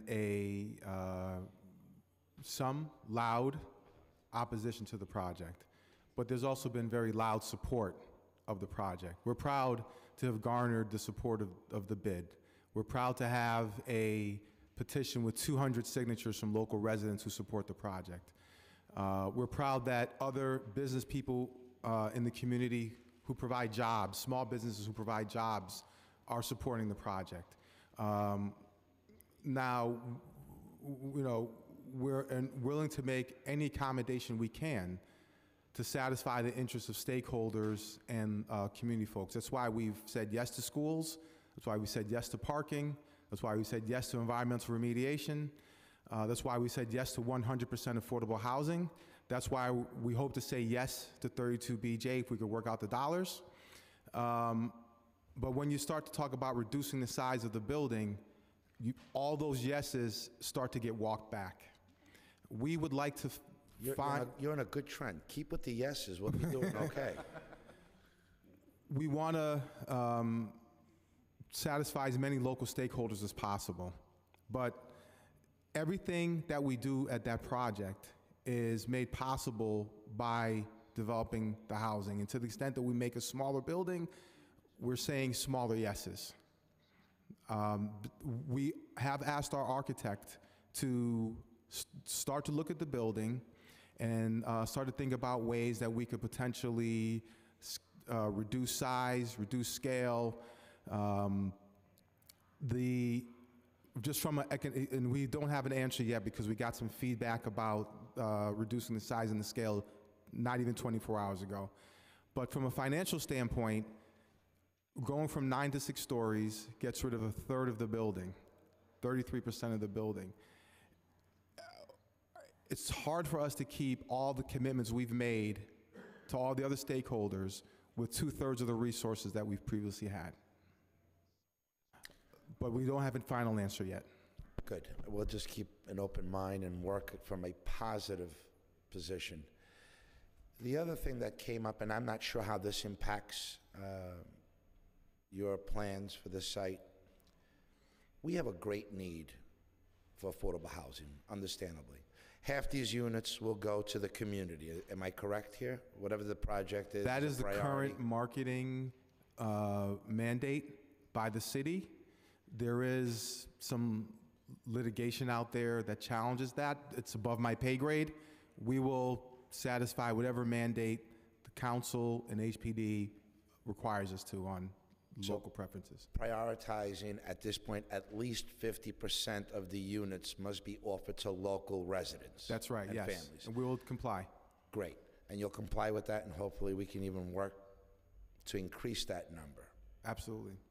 These are the real stakeholders. They built this neighborhood, and that's a benefit from a affordable housing project.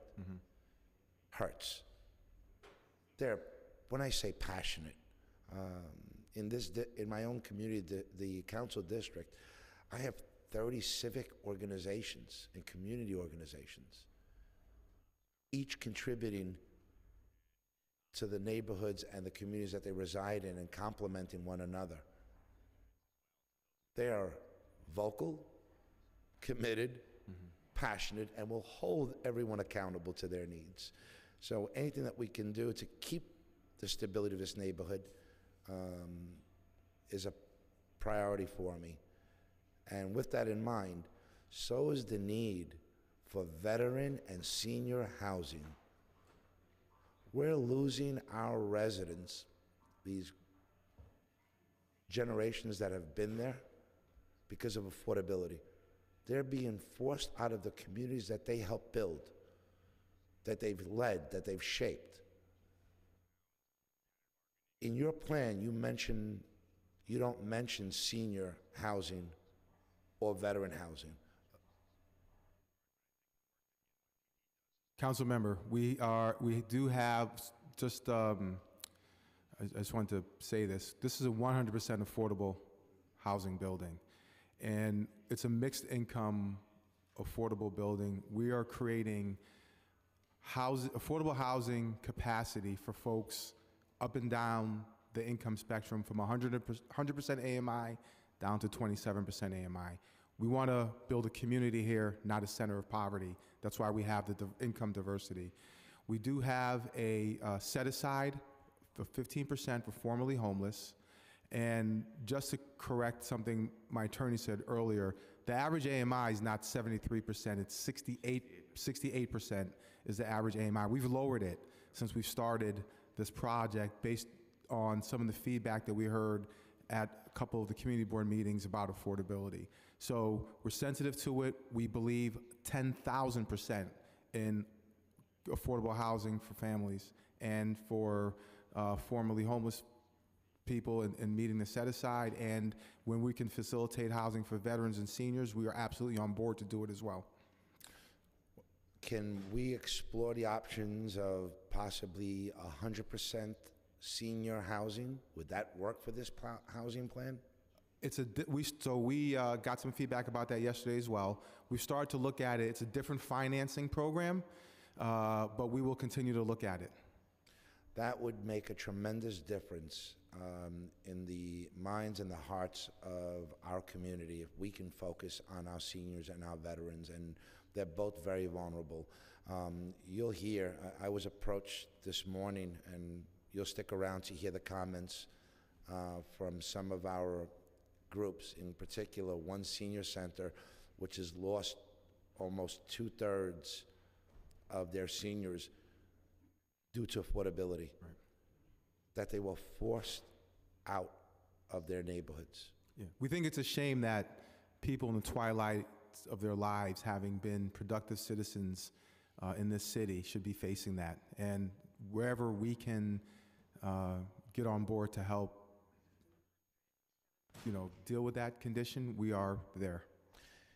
And I'm looking at the AMIs, the spectrum, where more than half of the units are going to be below 50% of AMI. And for those of you that may not be aware, I believe for like a studio apartment, that starts at $367 a month and goes up to, Moya, you have glasses, I can't see these numbers. You have glasses. 682.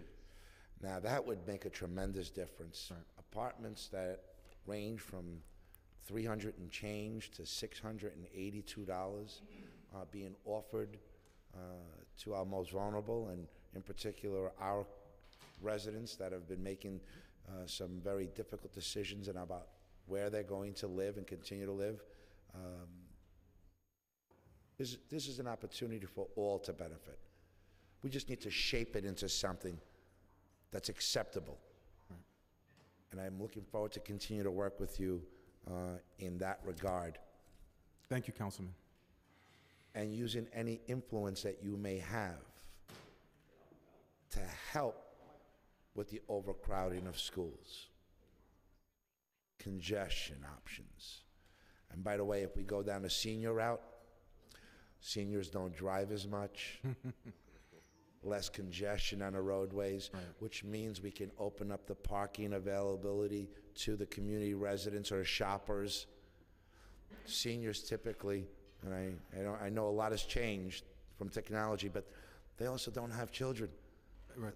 They're beyond the childbearing years, and we don't contribute to the overcrowding of schools. Seniors also don't bring issues to a community. They don't hang out at night and have parties and play loud music, and the inconveniences that we've experienced in large tenement buildings.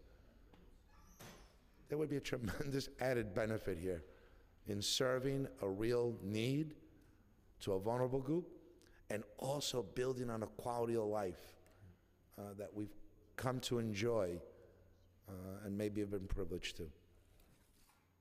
You did mention parking, where, based on your assessment of the 225 parking spots, 50 would only be available to local shoppers? No, so Ian mentioned a calculation that was done in the EAS. So in this 100% affordable housing building, we only require 50-ish spaces. We're going to provide 225. The calculation that he mentioned of 172 was based on a environmental impact chapter that he has to write and do a particular calculation. But the reason why we're doing accessory parking is it's attended parking, and it facilitates parking for whoever wants to park there. Most notably, the patrons who would be supporting the merchants and the shops in the Westchester Square community. What is the Okay, projected? Councilman, I'm sorry. That was a maximum occupancy number. So that would generally take place during the overnight period when people who would drive to work or home from work. But throughout the entire day, there'd be a lot more than 50 available parking spaces between 9 a.m. and 6 p.m. I don't have that number right now, but it would be quite more than the 50 spaces I mentioned. Is there a projected rate fee for parking, especially during that 9 to 6, or even the monthly rate that's going to be offered to the residents? Do we have an idea of what that may look like? We don't have that yet because the parking garage will be leased out to an operator who will set market rates. We have some influence over that, but and we want to work with the merchants in Westchester Square to figure out some type of way to facilitate parking that benefits the people who support their stores. Look, we're going to have a lot of questions, and I don't want to take up all of the time. Many have been here since early this morning.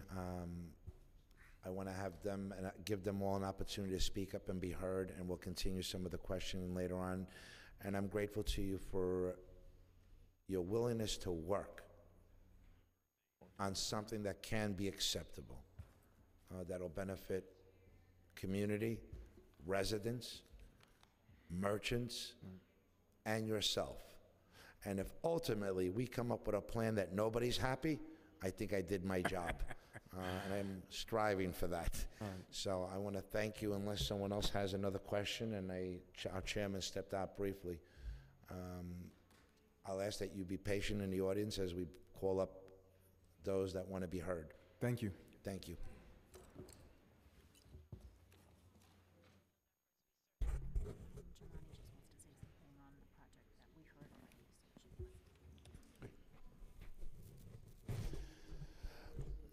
Public Advocate-elect, Councilmember Williams. Thank you, Councilmember Zoni. It's elect for another few hours. I do want to shout out. So there was some breakdown in communication. We're trying to figure out where. So I was not aware of this hearing, or so I would have been here earlier. I just want to shout out former Councilmember David Greenfield. It was his tweet that alerted my staff that this hearing was going on. And I want to thank Chairman Moya for, in my stead, asking questions that I probably would have, and my colleagues as well. My election will be certified in just a few hours, but I'm proud of my last act as a council member is here, making sure that we have true affordable housing. So I just wanted to make sure that I left remarks on the record about a rezone that's going on that was heard just a few minutes ago at SL Green. I'm diametrically opposed to what they have presented here today, and I am happy that also CB 14 and the borough president, they approved it, but they approved it with some recommendations. Both of those groups have approved it, saying that only if they do option 1, not if they're option 2. Most folks know I am very much opposed to options 2 and 3. I only barely support option 1. So I was in communications with them about option 1. Also, I wanted it even stronger than option 1 was put in, option 1 has now. Also, we have questions about prevailing wage, union, non-union, and size of apartments. And so none of those questions have been answered as of yet. My guess would be that whoever succeeds me will have similar wishes. And so I'm just asking and hoping that the council will take that into consideration as this project moves forward. So just wanted to make sure I had that on the record. And again, thank you for allowing me the time, and thank you for pushing those questions in my stead. Of course, thank you to our public advocate, Jimani Williams, for coming here and testifying today. Thank you. Is this your last business as city council member? Besides some papers I got to sign, it will probably be my last official act as council member. Well, Thank you for doing it in our committee. No problem. Thank you. I'm going to call up the next panel. I'm calling up the next panel. John Bonizio. You have to go now? One second. We'll move to the votes for I have to go. Mr. Richie Torres. Continuing vote of the land use items, Councilmember Torres. I vote aye. Thank you for your vote. By a count of 7 in the affirmative, 0 in opposition, and 0 abstentions, the land use items are approved and referred to the full land use committee. Thank you. We have John Benizio, Yasmin Cruz, Leah Brooks, and Carlos Severino. And you each have 2 minutes for your testimony. And just please make sure that you state your name and that the microphone is turned on. We have everybody. We have John, Jasmine. Is it Lara? Brooks? No. And Carlos. Okay. Just want to make sure we have everybody.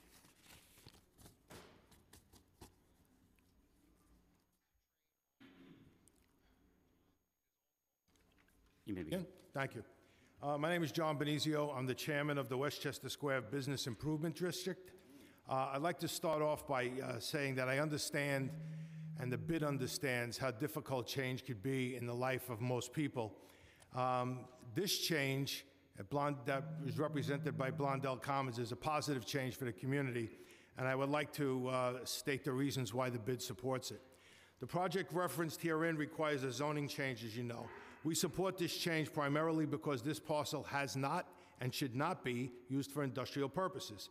For years, the warehousing of motor vehicles on this property has created environmental issues that will remain unaddressed if the current zoning status is continued. A change in zoning would allow this project to go forward and require the developer to address remediation issues. We support this eventuality for the improvement of the district. There is a tremendous need for affordable housing in the district. We support its inclusion in this area as it allows for the increase of foot traffic in the commercial corridor. This will help support the growth of the mom and pop businesses in the BID. The size of this project is consistent with other residential zoning in the district. In fact, properties immediately across Brondell Avenue are zoned R6, and others deeper within Community Board 11 are zoned for even higher buildings. This project, which adjoins a rail yard, would not interfere with views or be so out of place with adjoining structures that it would be considered inappropriate. The plan to expand parking within the project, particularly accessible to the public, will support the BID stakeholders and improve the area. The demapping of portions of Fink and Cooper Avenues is long overdue and will allow the future positive development of the area. The project's location at the southern end of Blondell Avenue will not disrupt the flow of traffic on the square or on sections of Blondell north of Ponton Street. Approval of the rezoning of this block will allow for the informed analysis of future requests of this nature along the remainder of Blondell Avenue and eventuality as the growth, of Eastchester Road takes hold following the inclusion of Metro North's proposed rail expansion in the area. I just would like to conclude by saying that you asked about the parking rates. Okay, I'm sure that they'll be a lot lower than the $35 that the city charges when you get a ticket at one of the meters on Westchester Square. So I think it would be a good deal. And I would ask you all, particularly you, Councilman Zoni, to look past the politics and the future of your political future. Thank you. Okay, and go along with the needs of the community. Today. Thank you for your testimony. Thank you very today. much, Councilman Moya.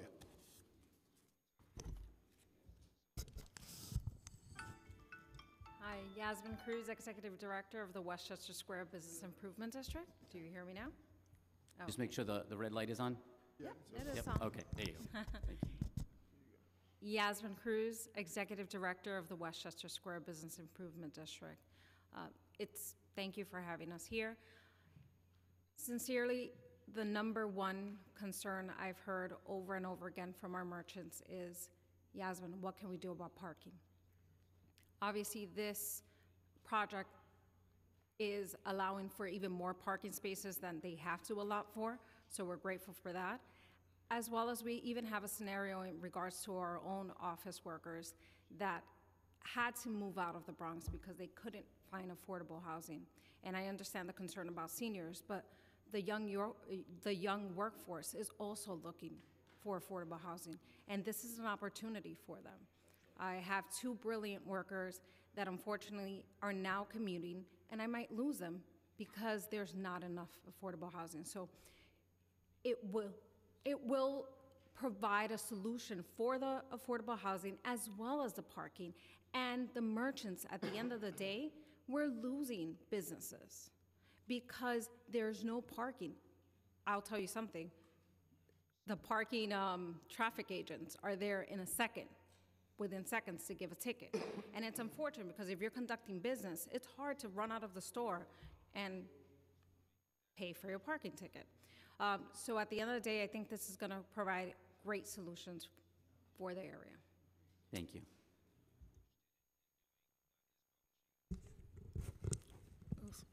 Good morning. My name is Lyra Brooks, and I'm from the Throgs Neck Houses, also a member of the Throgs Neck Resident Council. I want to first say, in 1970, the Throgs Neck community, that whole area, has been known as having like private houses and very low-level buildings. But in 1970, well, they had 3 stories and 7-story buildings. But in 1970, 11-story buildings. I've been living in an 11-story building since 1974. Much of the community has come up to par. So most buildings are about anywhere from 7 to more stories. And all these new buildings that are being built in our community across the board are well over or about 9 or more floors up. So to me, this development would be keeping up with the times of things. So to haggle over 3 floors, to me, it's major because that's 3 floors worth of units of people not being able to have where to live. And when we talk about affordable housing, and I'm hearing about our veterans, I'm hearing about our seniors, but when you say affordable housing, that puts them right there.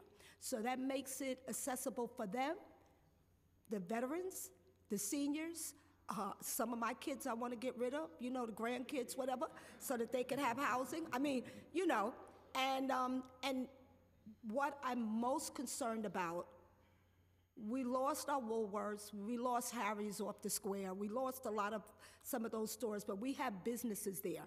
I want to keep Westchester Square for me. It is my right as a senior citizen myself to be able to keep my community the way that I'm used to having it.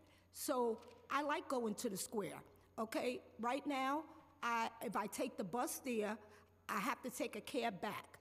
There's no way of driving because you can't find parking. And you're not going to get nobody to drive you there and wait for you because everybody's afraid of getting a ticket. So, and there's no place, no double parking or anything. So to me, having this project would be a win-win situation. Thank you. And thank you. We're keeping it to 2 minutes for everybody. I'm sorry, and it expands our community. I am for this as well as the Throgs Neck Houses, and I welcome it, and I ask that you consider it. Thank you for your testimony today. Let's just try to keep it to 2 minutes, please. Thank you. I got you. My name is Carlos Sereno. I got a commercial property, Plush 101 on Westchester Square, not too far from the actual project, which it does benefit everybody else from the local businesses, small businesses in the area. Parking is the big issue. There'll be sometimes when I have to do my deliveries and I got to stay outside just to unload while somebody else brings it in, because if not, I already got a few double parking tickets. Double parking tickets, $115. So those add up. And also, you know, just the traffic from Blondell right now itself, that's where all the body parts the tow trucks, it's really congested back there. So even if you try to park back there as well, it's no parking as well. So the project itself for the parking is like a big effect for everybody on Westchester Square. Like this, like I feel like Westchester Square is a big hub for like transportation, the trains, buses, but the only problem is that everybody that goes there, they're really just, taking the transfer from the bus. Nobody really stays there to really see what's in that little community. So if we could bring more housing, more parking, it brings a bigger venue to the actual Westchester Hub. Thank you. Thank you for your testimony today. I'm going to bring up the next panel. Jose Rosado, Brett Schumacher, Eddie Rivera, and Al Garon.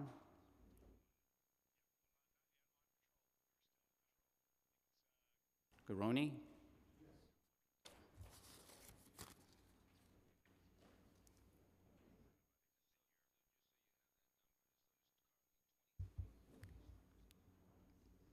So we have Jose.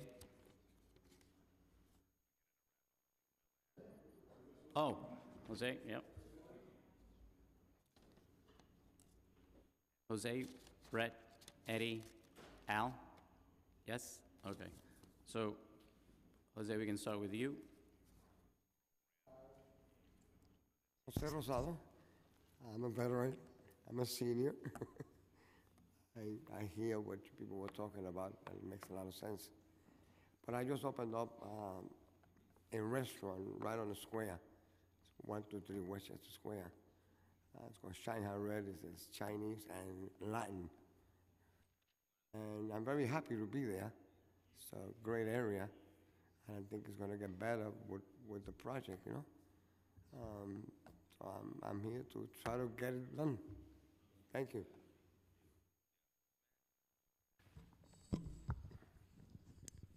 I'm Brett Schumacher, General Manager of Metro Optics in the Square. There's been a lot of things going and said both ways. One of the main points has been the parking and traffic for emergency vehicles and everything, where I feel the parking lot that this would include would actually help traffic on both sides rather than hinder it. Instead of having double and triple parking along our main streets, we can have more free-flowing traffic. It's also, again, more affordable housing for employees, for consumers, that will help grow businesses in the area, that produce more jobs and have more people from surrounding areas want to come to our community, which should be an aim. Also, the area right now is derelict. Having anything make it look nicer and make it more inviting should be a positive. Also, with respect to senior housing and veteran, we also have to look towards the future of the Bronx and not just towards the past.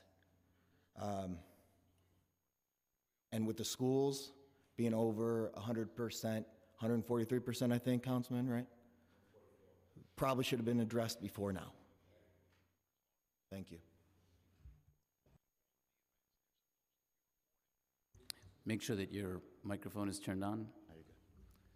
Hello, how's everything? I'm a resident on Blondell Avenue and former business over on the square. Can you just state your name? Al Garoni.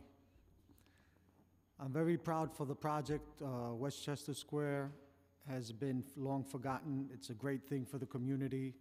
Affordable housing, more foot traffic, no more illegal dumping on Blondell and Fink, no more desolate in the evening where you're afraid to walk down the block and getting mugged.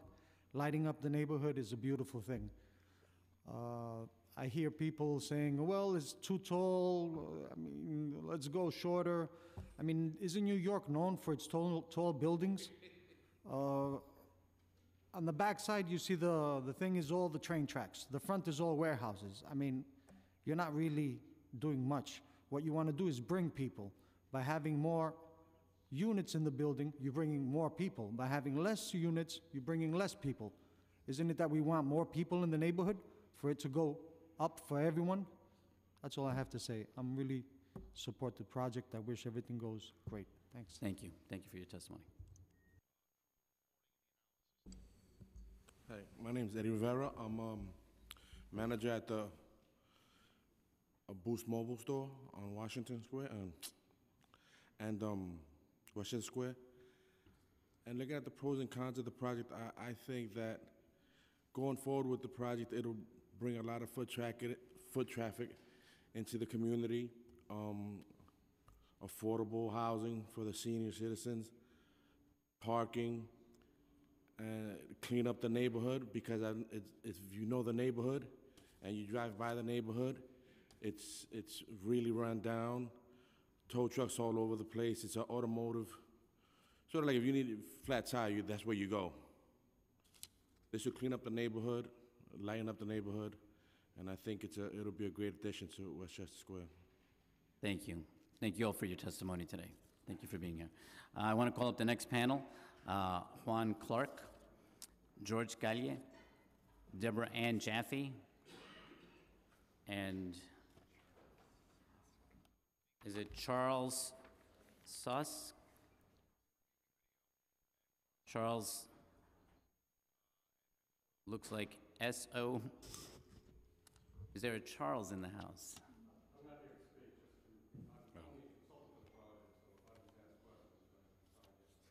Got it. Again, yes, just my state your name name and make sure that the microphone is turned on. And Red light, yes. Hello. Good? Yep. Hi, yes. My name is Juan Clark. I'm the owner of Clarkson Signs on the square. And I was sitting here, and this is all new to me. And I was listening to the panel that was up here prior to me that's proposing the projects, right? And I said to myself, like this community now they have not addressed the parking. They not has addressed the school situation.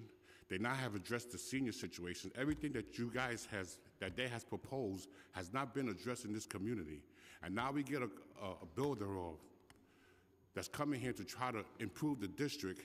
And it seems like they're getting some feedback behind it, some negative feedback behind it, and everything they're trying to do is positive. Every question that you guys propose to them, they have given you a yes answer for, except maybe trying to reduce the size of this building. Now, I know myself, if I was a person that was building a project like this, and I know I needed to be able to at least try to find a way to be able to be financially successful in this, right?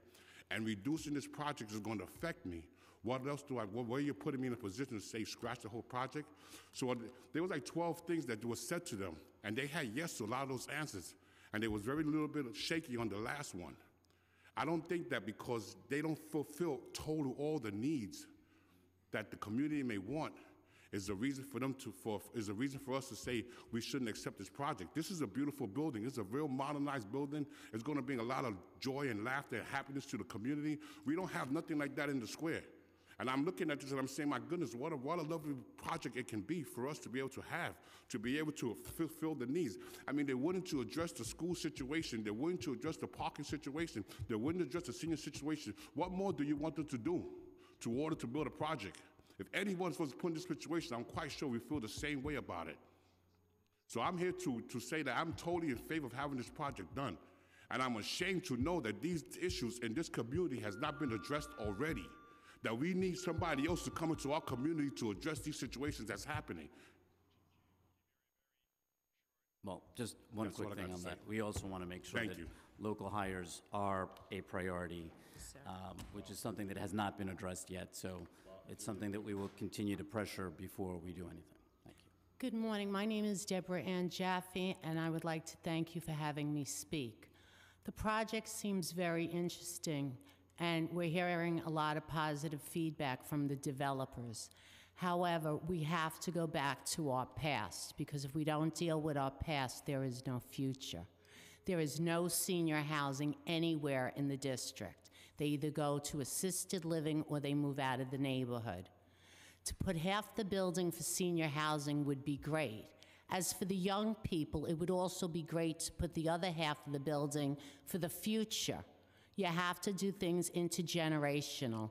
You have to keep the old with the new, otherwise our future is doomed. The building is big. There's no doubt about it. Is it going to stand out? Yes, it is. But I, as a woman who've lived in this neighborhood for 57 years, would not walk down that street at any time of the day or night. So I feel the developers are doing a good thing. However, we really need to push senior housing that's affordable. As far as the parking goes, it's great because the store owners are losing a fortune because people cannot go and park. However, the parking needs to be affordable as well.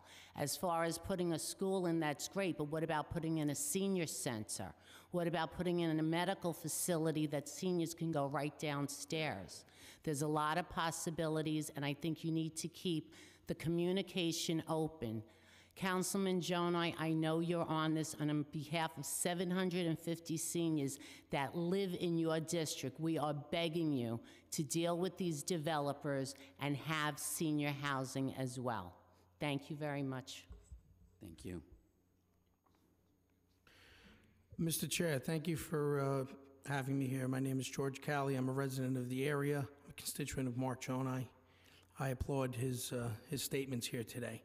I do want to start, with due respect, by thanking you and the council for the tax dollars that I pay, for the 2 minutes that you're affording me after an hour and a half ride here and all the listening that I had to do and the kind of drivel that came out of the one man on the end saying there was no impact on our schools. And that they're not in this room anymore speaks volumes to me. And I came here to support this. But I think there's something to be said about the demeanor of the people that we're dealing with. So let's not feel bad, sir, that we're demanding things for our community. And the things that we are demanding for our community here today, if you will, are the same things I echo the councilman's requests. We could talk about that 6-story, 9-story situation if 100% of that is going to be senior and veterans, because those are people that are being pushed out of our community that built our community. Mark is 100% correct about that. And we could talk about that 9 floors, but that's a negotiable. That's what business is. They're going to tell you they can't make a profit, but we're going to say these are our needs as a community. Let's not lose track of that. Let's not lose track of what congestion is all about. When he says that he did the traffic studies and there'll be zero impact, that's the same zero impact that our schools are going to have. So no, we're going to negotiate hard with this crew. We're going to require, as in return for this development to go forward from our community, we want it to be elderly, we want it to be veterans, we want it to be affordable. We want, I think I even want that school down there as well in that retail space. And then we can back off of that in some measure, but we start with that as our position. That's our position. And I think our councilman has our back. Thank you for that, and we have your back. Thank you. Thank you for your testimony today. Thank you. The next panel, we have Dorothy Kreinicke. Thank you.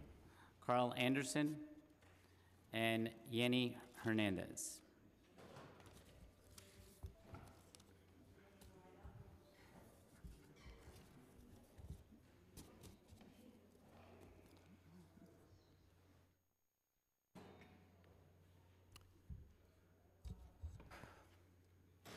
Say when. Dorothy, we'll start with you. Dorothy Kreinicke, Westchester Square Zariga Improvement Organization. I'm a real live community person, 3rd generation living in the neighborhood, so you're going to hear a different perspective, opposed to the zoning. However, I'm a realistic Bronx kid, okay? Number one, we do have senior housing on Parker Street in conjunction with Project Rain. We also have affordable housing on Westchester Avenue. We are not opposed to affordable housing. However, those two other buildings are within the context of the neighborhood. This is an oversized project for a very narrow block. We believe in affordable housing, but we don't believe in warehousing. And part of this, I'll quote, I'm going off a little on a tangent. First of all, the developer said this project's been in the works for 8 years. We only heard about it about 3 months ago. Community Board 10 and 11 voted it down. John Benizio and the Westchester Square bid are not our elected officials. They do not represent the community. Ironically, the merchants on Blondell Avenue are not even in the Westchester Square bid. How about that for an interesting point? So we feel if you're going to approve the zoning change, scale it back. I'm going to quote a Columbia University professor named Professor Plunz, P-L-U-N-Z. He believes in housing, but he also believes that you have to maintain a community. These outsized, overscale buildings will not create that sense of community that we old-timers have always felt about our neighborhood. It's been a mixed-income neighborhood all my life. But the housing is 5 to 6 stories high, courtyards in between. This is just a monolithic structure. The sense of community that we know and love is not old-fashioned, believe me, when I say that. So our objection is to, at this point, change the zoning, fine. But what the developer said about a school, I'm a retired New York City school teacher. No school would be able to fit there. Take it away. Oh, I still, okay. So I'm opposed to it, but with scaling it down, if these guys cared about affordable housing, they'd take a cut in a few bucks. And I realize they have to pay for remediation because it's a brown zone, and number 2, FEMA has it as a flood zone. Oh. Okay, I'm Carl Anderson. I'm a resident on Blondell Avenue. I'm also a physician. And first of all, I wanted to, say I appreciate your comments, Councilman Jonah. You're listening to us. We spoke with you. We appreciate your listening to us. I'm speaking in opposition to this proposed zoning application. Zoning was previously reviewed and revised for this community in 2006, and this street was kept at M1-1. And immediately across from this project, it's still M1-1. I looked at the map. On the other side of the streets, community boards in 10 have already voted down this change. This area already has a very large area zoned for commercial and residential, a much smaller area zoned M1-1. And I think Blondell Avenue is ideally suited to M1-1. It's a very nice street. And I think for some people that say it's derelict or it's dangerous, I just don't feel that that's the way it is. It contains low-rise commercial buildings and residents. New businesses are being added all the time. There's a business making custom t-shirts, a glass and mirror business, an electrical contractor, a fire sprinkler company, modest 3-story apartment buildings, private homes, a business providing services for people with developmental disabilities, a floor and office cleaning service, a number of automotive businesses, and these businesses provide good jobs. So I think this proposal of this 9-story building is just much too large for this neighborhood. I'm concerned about over-congestion. It's a narrow, busy street, and there really is a concern about ambulances getting to the hospitals. This is a key way of getting there. Concerned about parking. We all understand the need for affordable housing, but an outsized development like this is not the way to accomplish it. There's other areas, there's other places in the area where you could put this that would be more appropriate. I think that zoning changes have to be considered for the whole community and not just change for in a particular area because the developer wants that request. So I recommend that it keep the classification of M1-1 and consider zoning for the whole area before making changes. Thank you very much. Good morning, Chair Moya, member of the Commission. My name is Jenny Hernandez. I have been a member of 32 VJs for 12 years. I am here today on behalf of my union and as Bronx residents to share our concern regarding the proposed development Blondell Commons. As you know, 32 VJs support the development of affordable housing. We also believe that developers should commit to providing good jobs that pay the area standards building service job in order to build a more fair economy in the New York City. Blondell Equity LLC, an affiliate of Exact Capital, has yet to make a credible commitment to good industry standard jobs for building service once the project is complete. I have lived in affordable housing in the Bronx for 18 years. I know how important it is for workers to make good industry standards. My job changed my life. My job made me feel safe and secure because I can pay my bills without worries. I don't have to worry about health care. I can give my son a good life with his security. All families deserve this. A project like this, which will have unit target at 90% or more of the ANI, and by finance with the taxpayer money, should create good jobs for the local community. Affordable housing is supposed to help lift up community like mine and not leave one behind. Working families in the Bronx, like mine, deserve housing and jobs that allow when we live with dignity and security. We need good jobs because they help youth remain in our communities. We have been in conversation with the stakeholders on this project, and we hope that it path toward the good jobs.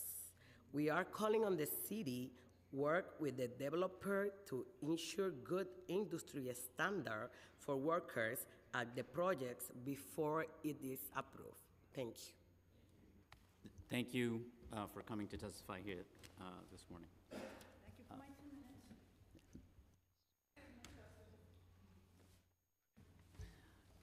Calling up the last panel, we have Lou Rocco and Egidio Cementelli.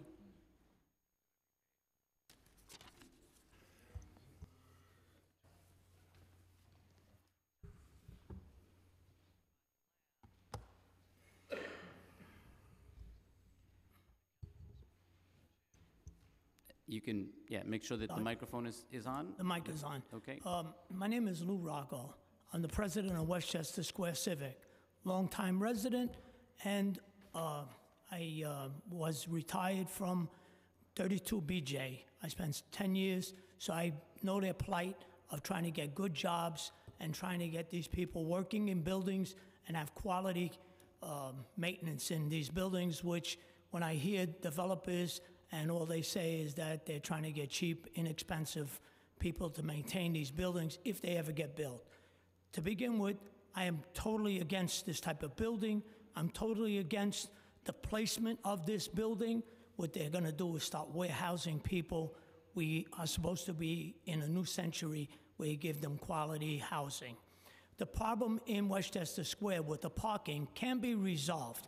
When I see community boards approve taking away spots in Westchester Square, it's deplorable. We had members from St. Peter's Church come, and they cleaned up a part of St. Peter's Church, which gave them 10 cars of parking on the street. Personally, I have taken 28 vehicles that shouldn't have been on the street. We need enforcement. I applaud the traffic agents for making the traffic move, and we need more input into the community. Councilman Zoni, I wished I was invited to your meeting on Saturday. You know, I would have put my family situations aside to make it because I feel strongly that this community should survive. Our community has been advocating for schools. We do not have a school. And all these problems compound, which if we had these issues resolved, we would all work together. Our business district is failing. Mom and pop stores need to thrive, not big businesses where you go and buy $300 sneakers. I will never afford $300 sneakers. I am totally against this project. I hope that the city council votes it down. Thank you for your time, and I want to be very respectful to the council members and thank you so much. Move on from that. Thank you. Thank you so much for your testimony. Egidio Cementelli. Thank you, Mr. Chairman. Has my time begun? Do I? Yep. Yeah, thank you, sir. I participated in 5 meetings. This will be my 6th meeting. Community Board 10, Community Board 11. Obviously, there were, both boards turned it down and voted against it, disapproved this project. And, you've heard a lot of the talk already. But I want to talk about Mr. Zoni. I want to talk about our councilman. I want to talk about the unethical approach to this situation that he's taken. He's taken a very low road here. Let's Well, stick to the this is topic. part of the process. Right. It's but- part of the process But to say that because someone is unethical is not what we do here. If you have a problem with the project itself, that's fine. well, we do, Stick but- to the project, but again, please refrain from saying anything like that to a member who's been here, who is actually sitting at this committee, listening to you, answering the questions. Let's be respectful, please. Well, this project was brought to this area by Assemblyman Zoni 2 years ago, brought this developer to Community Board 11. And then Jimmy Vaca, prior councilman, disapproved this project, did not support this project for over 10 years. Only when Mr. Zoni revived it, with this developer, we have this sitting here. We have this project that you cannot open windows, you cannot open, they call it exclusive housing, they projected this. Meantime, you can't open your windows, as it's warehousing of people. And the councilman went and intimidated our community boards, both community boards, telling them that there is a narrative, this false narrative, that the boogeyman, that the city has targeted Community Board 11, and they're going to put a homeless hotel. This is this boogeyman concept. Homeless hotel in this project unless we approve it. This is what's unethical. He went to 2 community boards, sir. After they took their vote, 2 community boards and said the same false narrative. And he should be ashamed of himself. And this is he is a bully when the power of an assembly, when a councilman speaks, he becomes a bully. Thank you for your Thank you, sir. testimony. Thank you for your testimony. Thank you.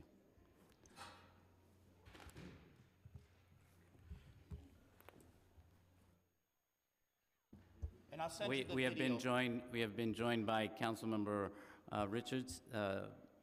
Council, please take his vote. On a continuing vote, Councilman Richards. Aye or no? Thank you. By a vote of 8 in the affirmative, 0 in opposition, 0 abstentions, the land use items are approved and referred to the full land use committee. Are there any other members of the public who wish to testify? Seeing none, I now close the public hearing on this application, and it will be laid over. This concludes today's meeting, and I would like to thank the members of the public, my colleagues, and of course, the council land use staff for all the great work that they do each and every time we have these hearings. Thank you. This meeting is hereby adjourned.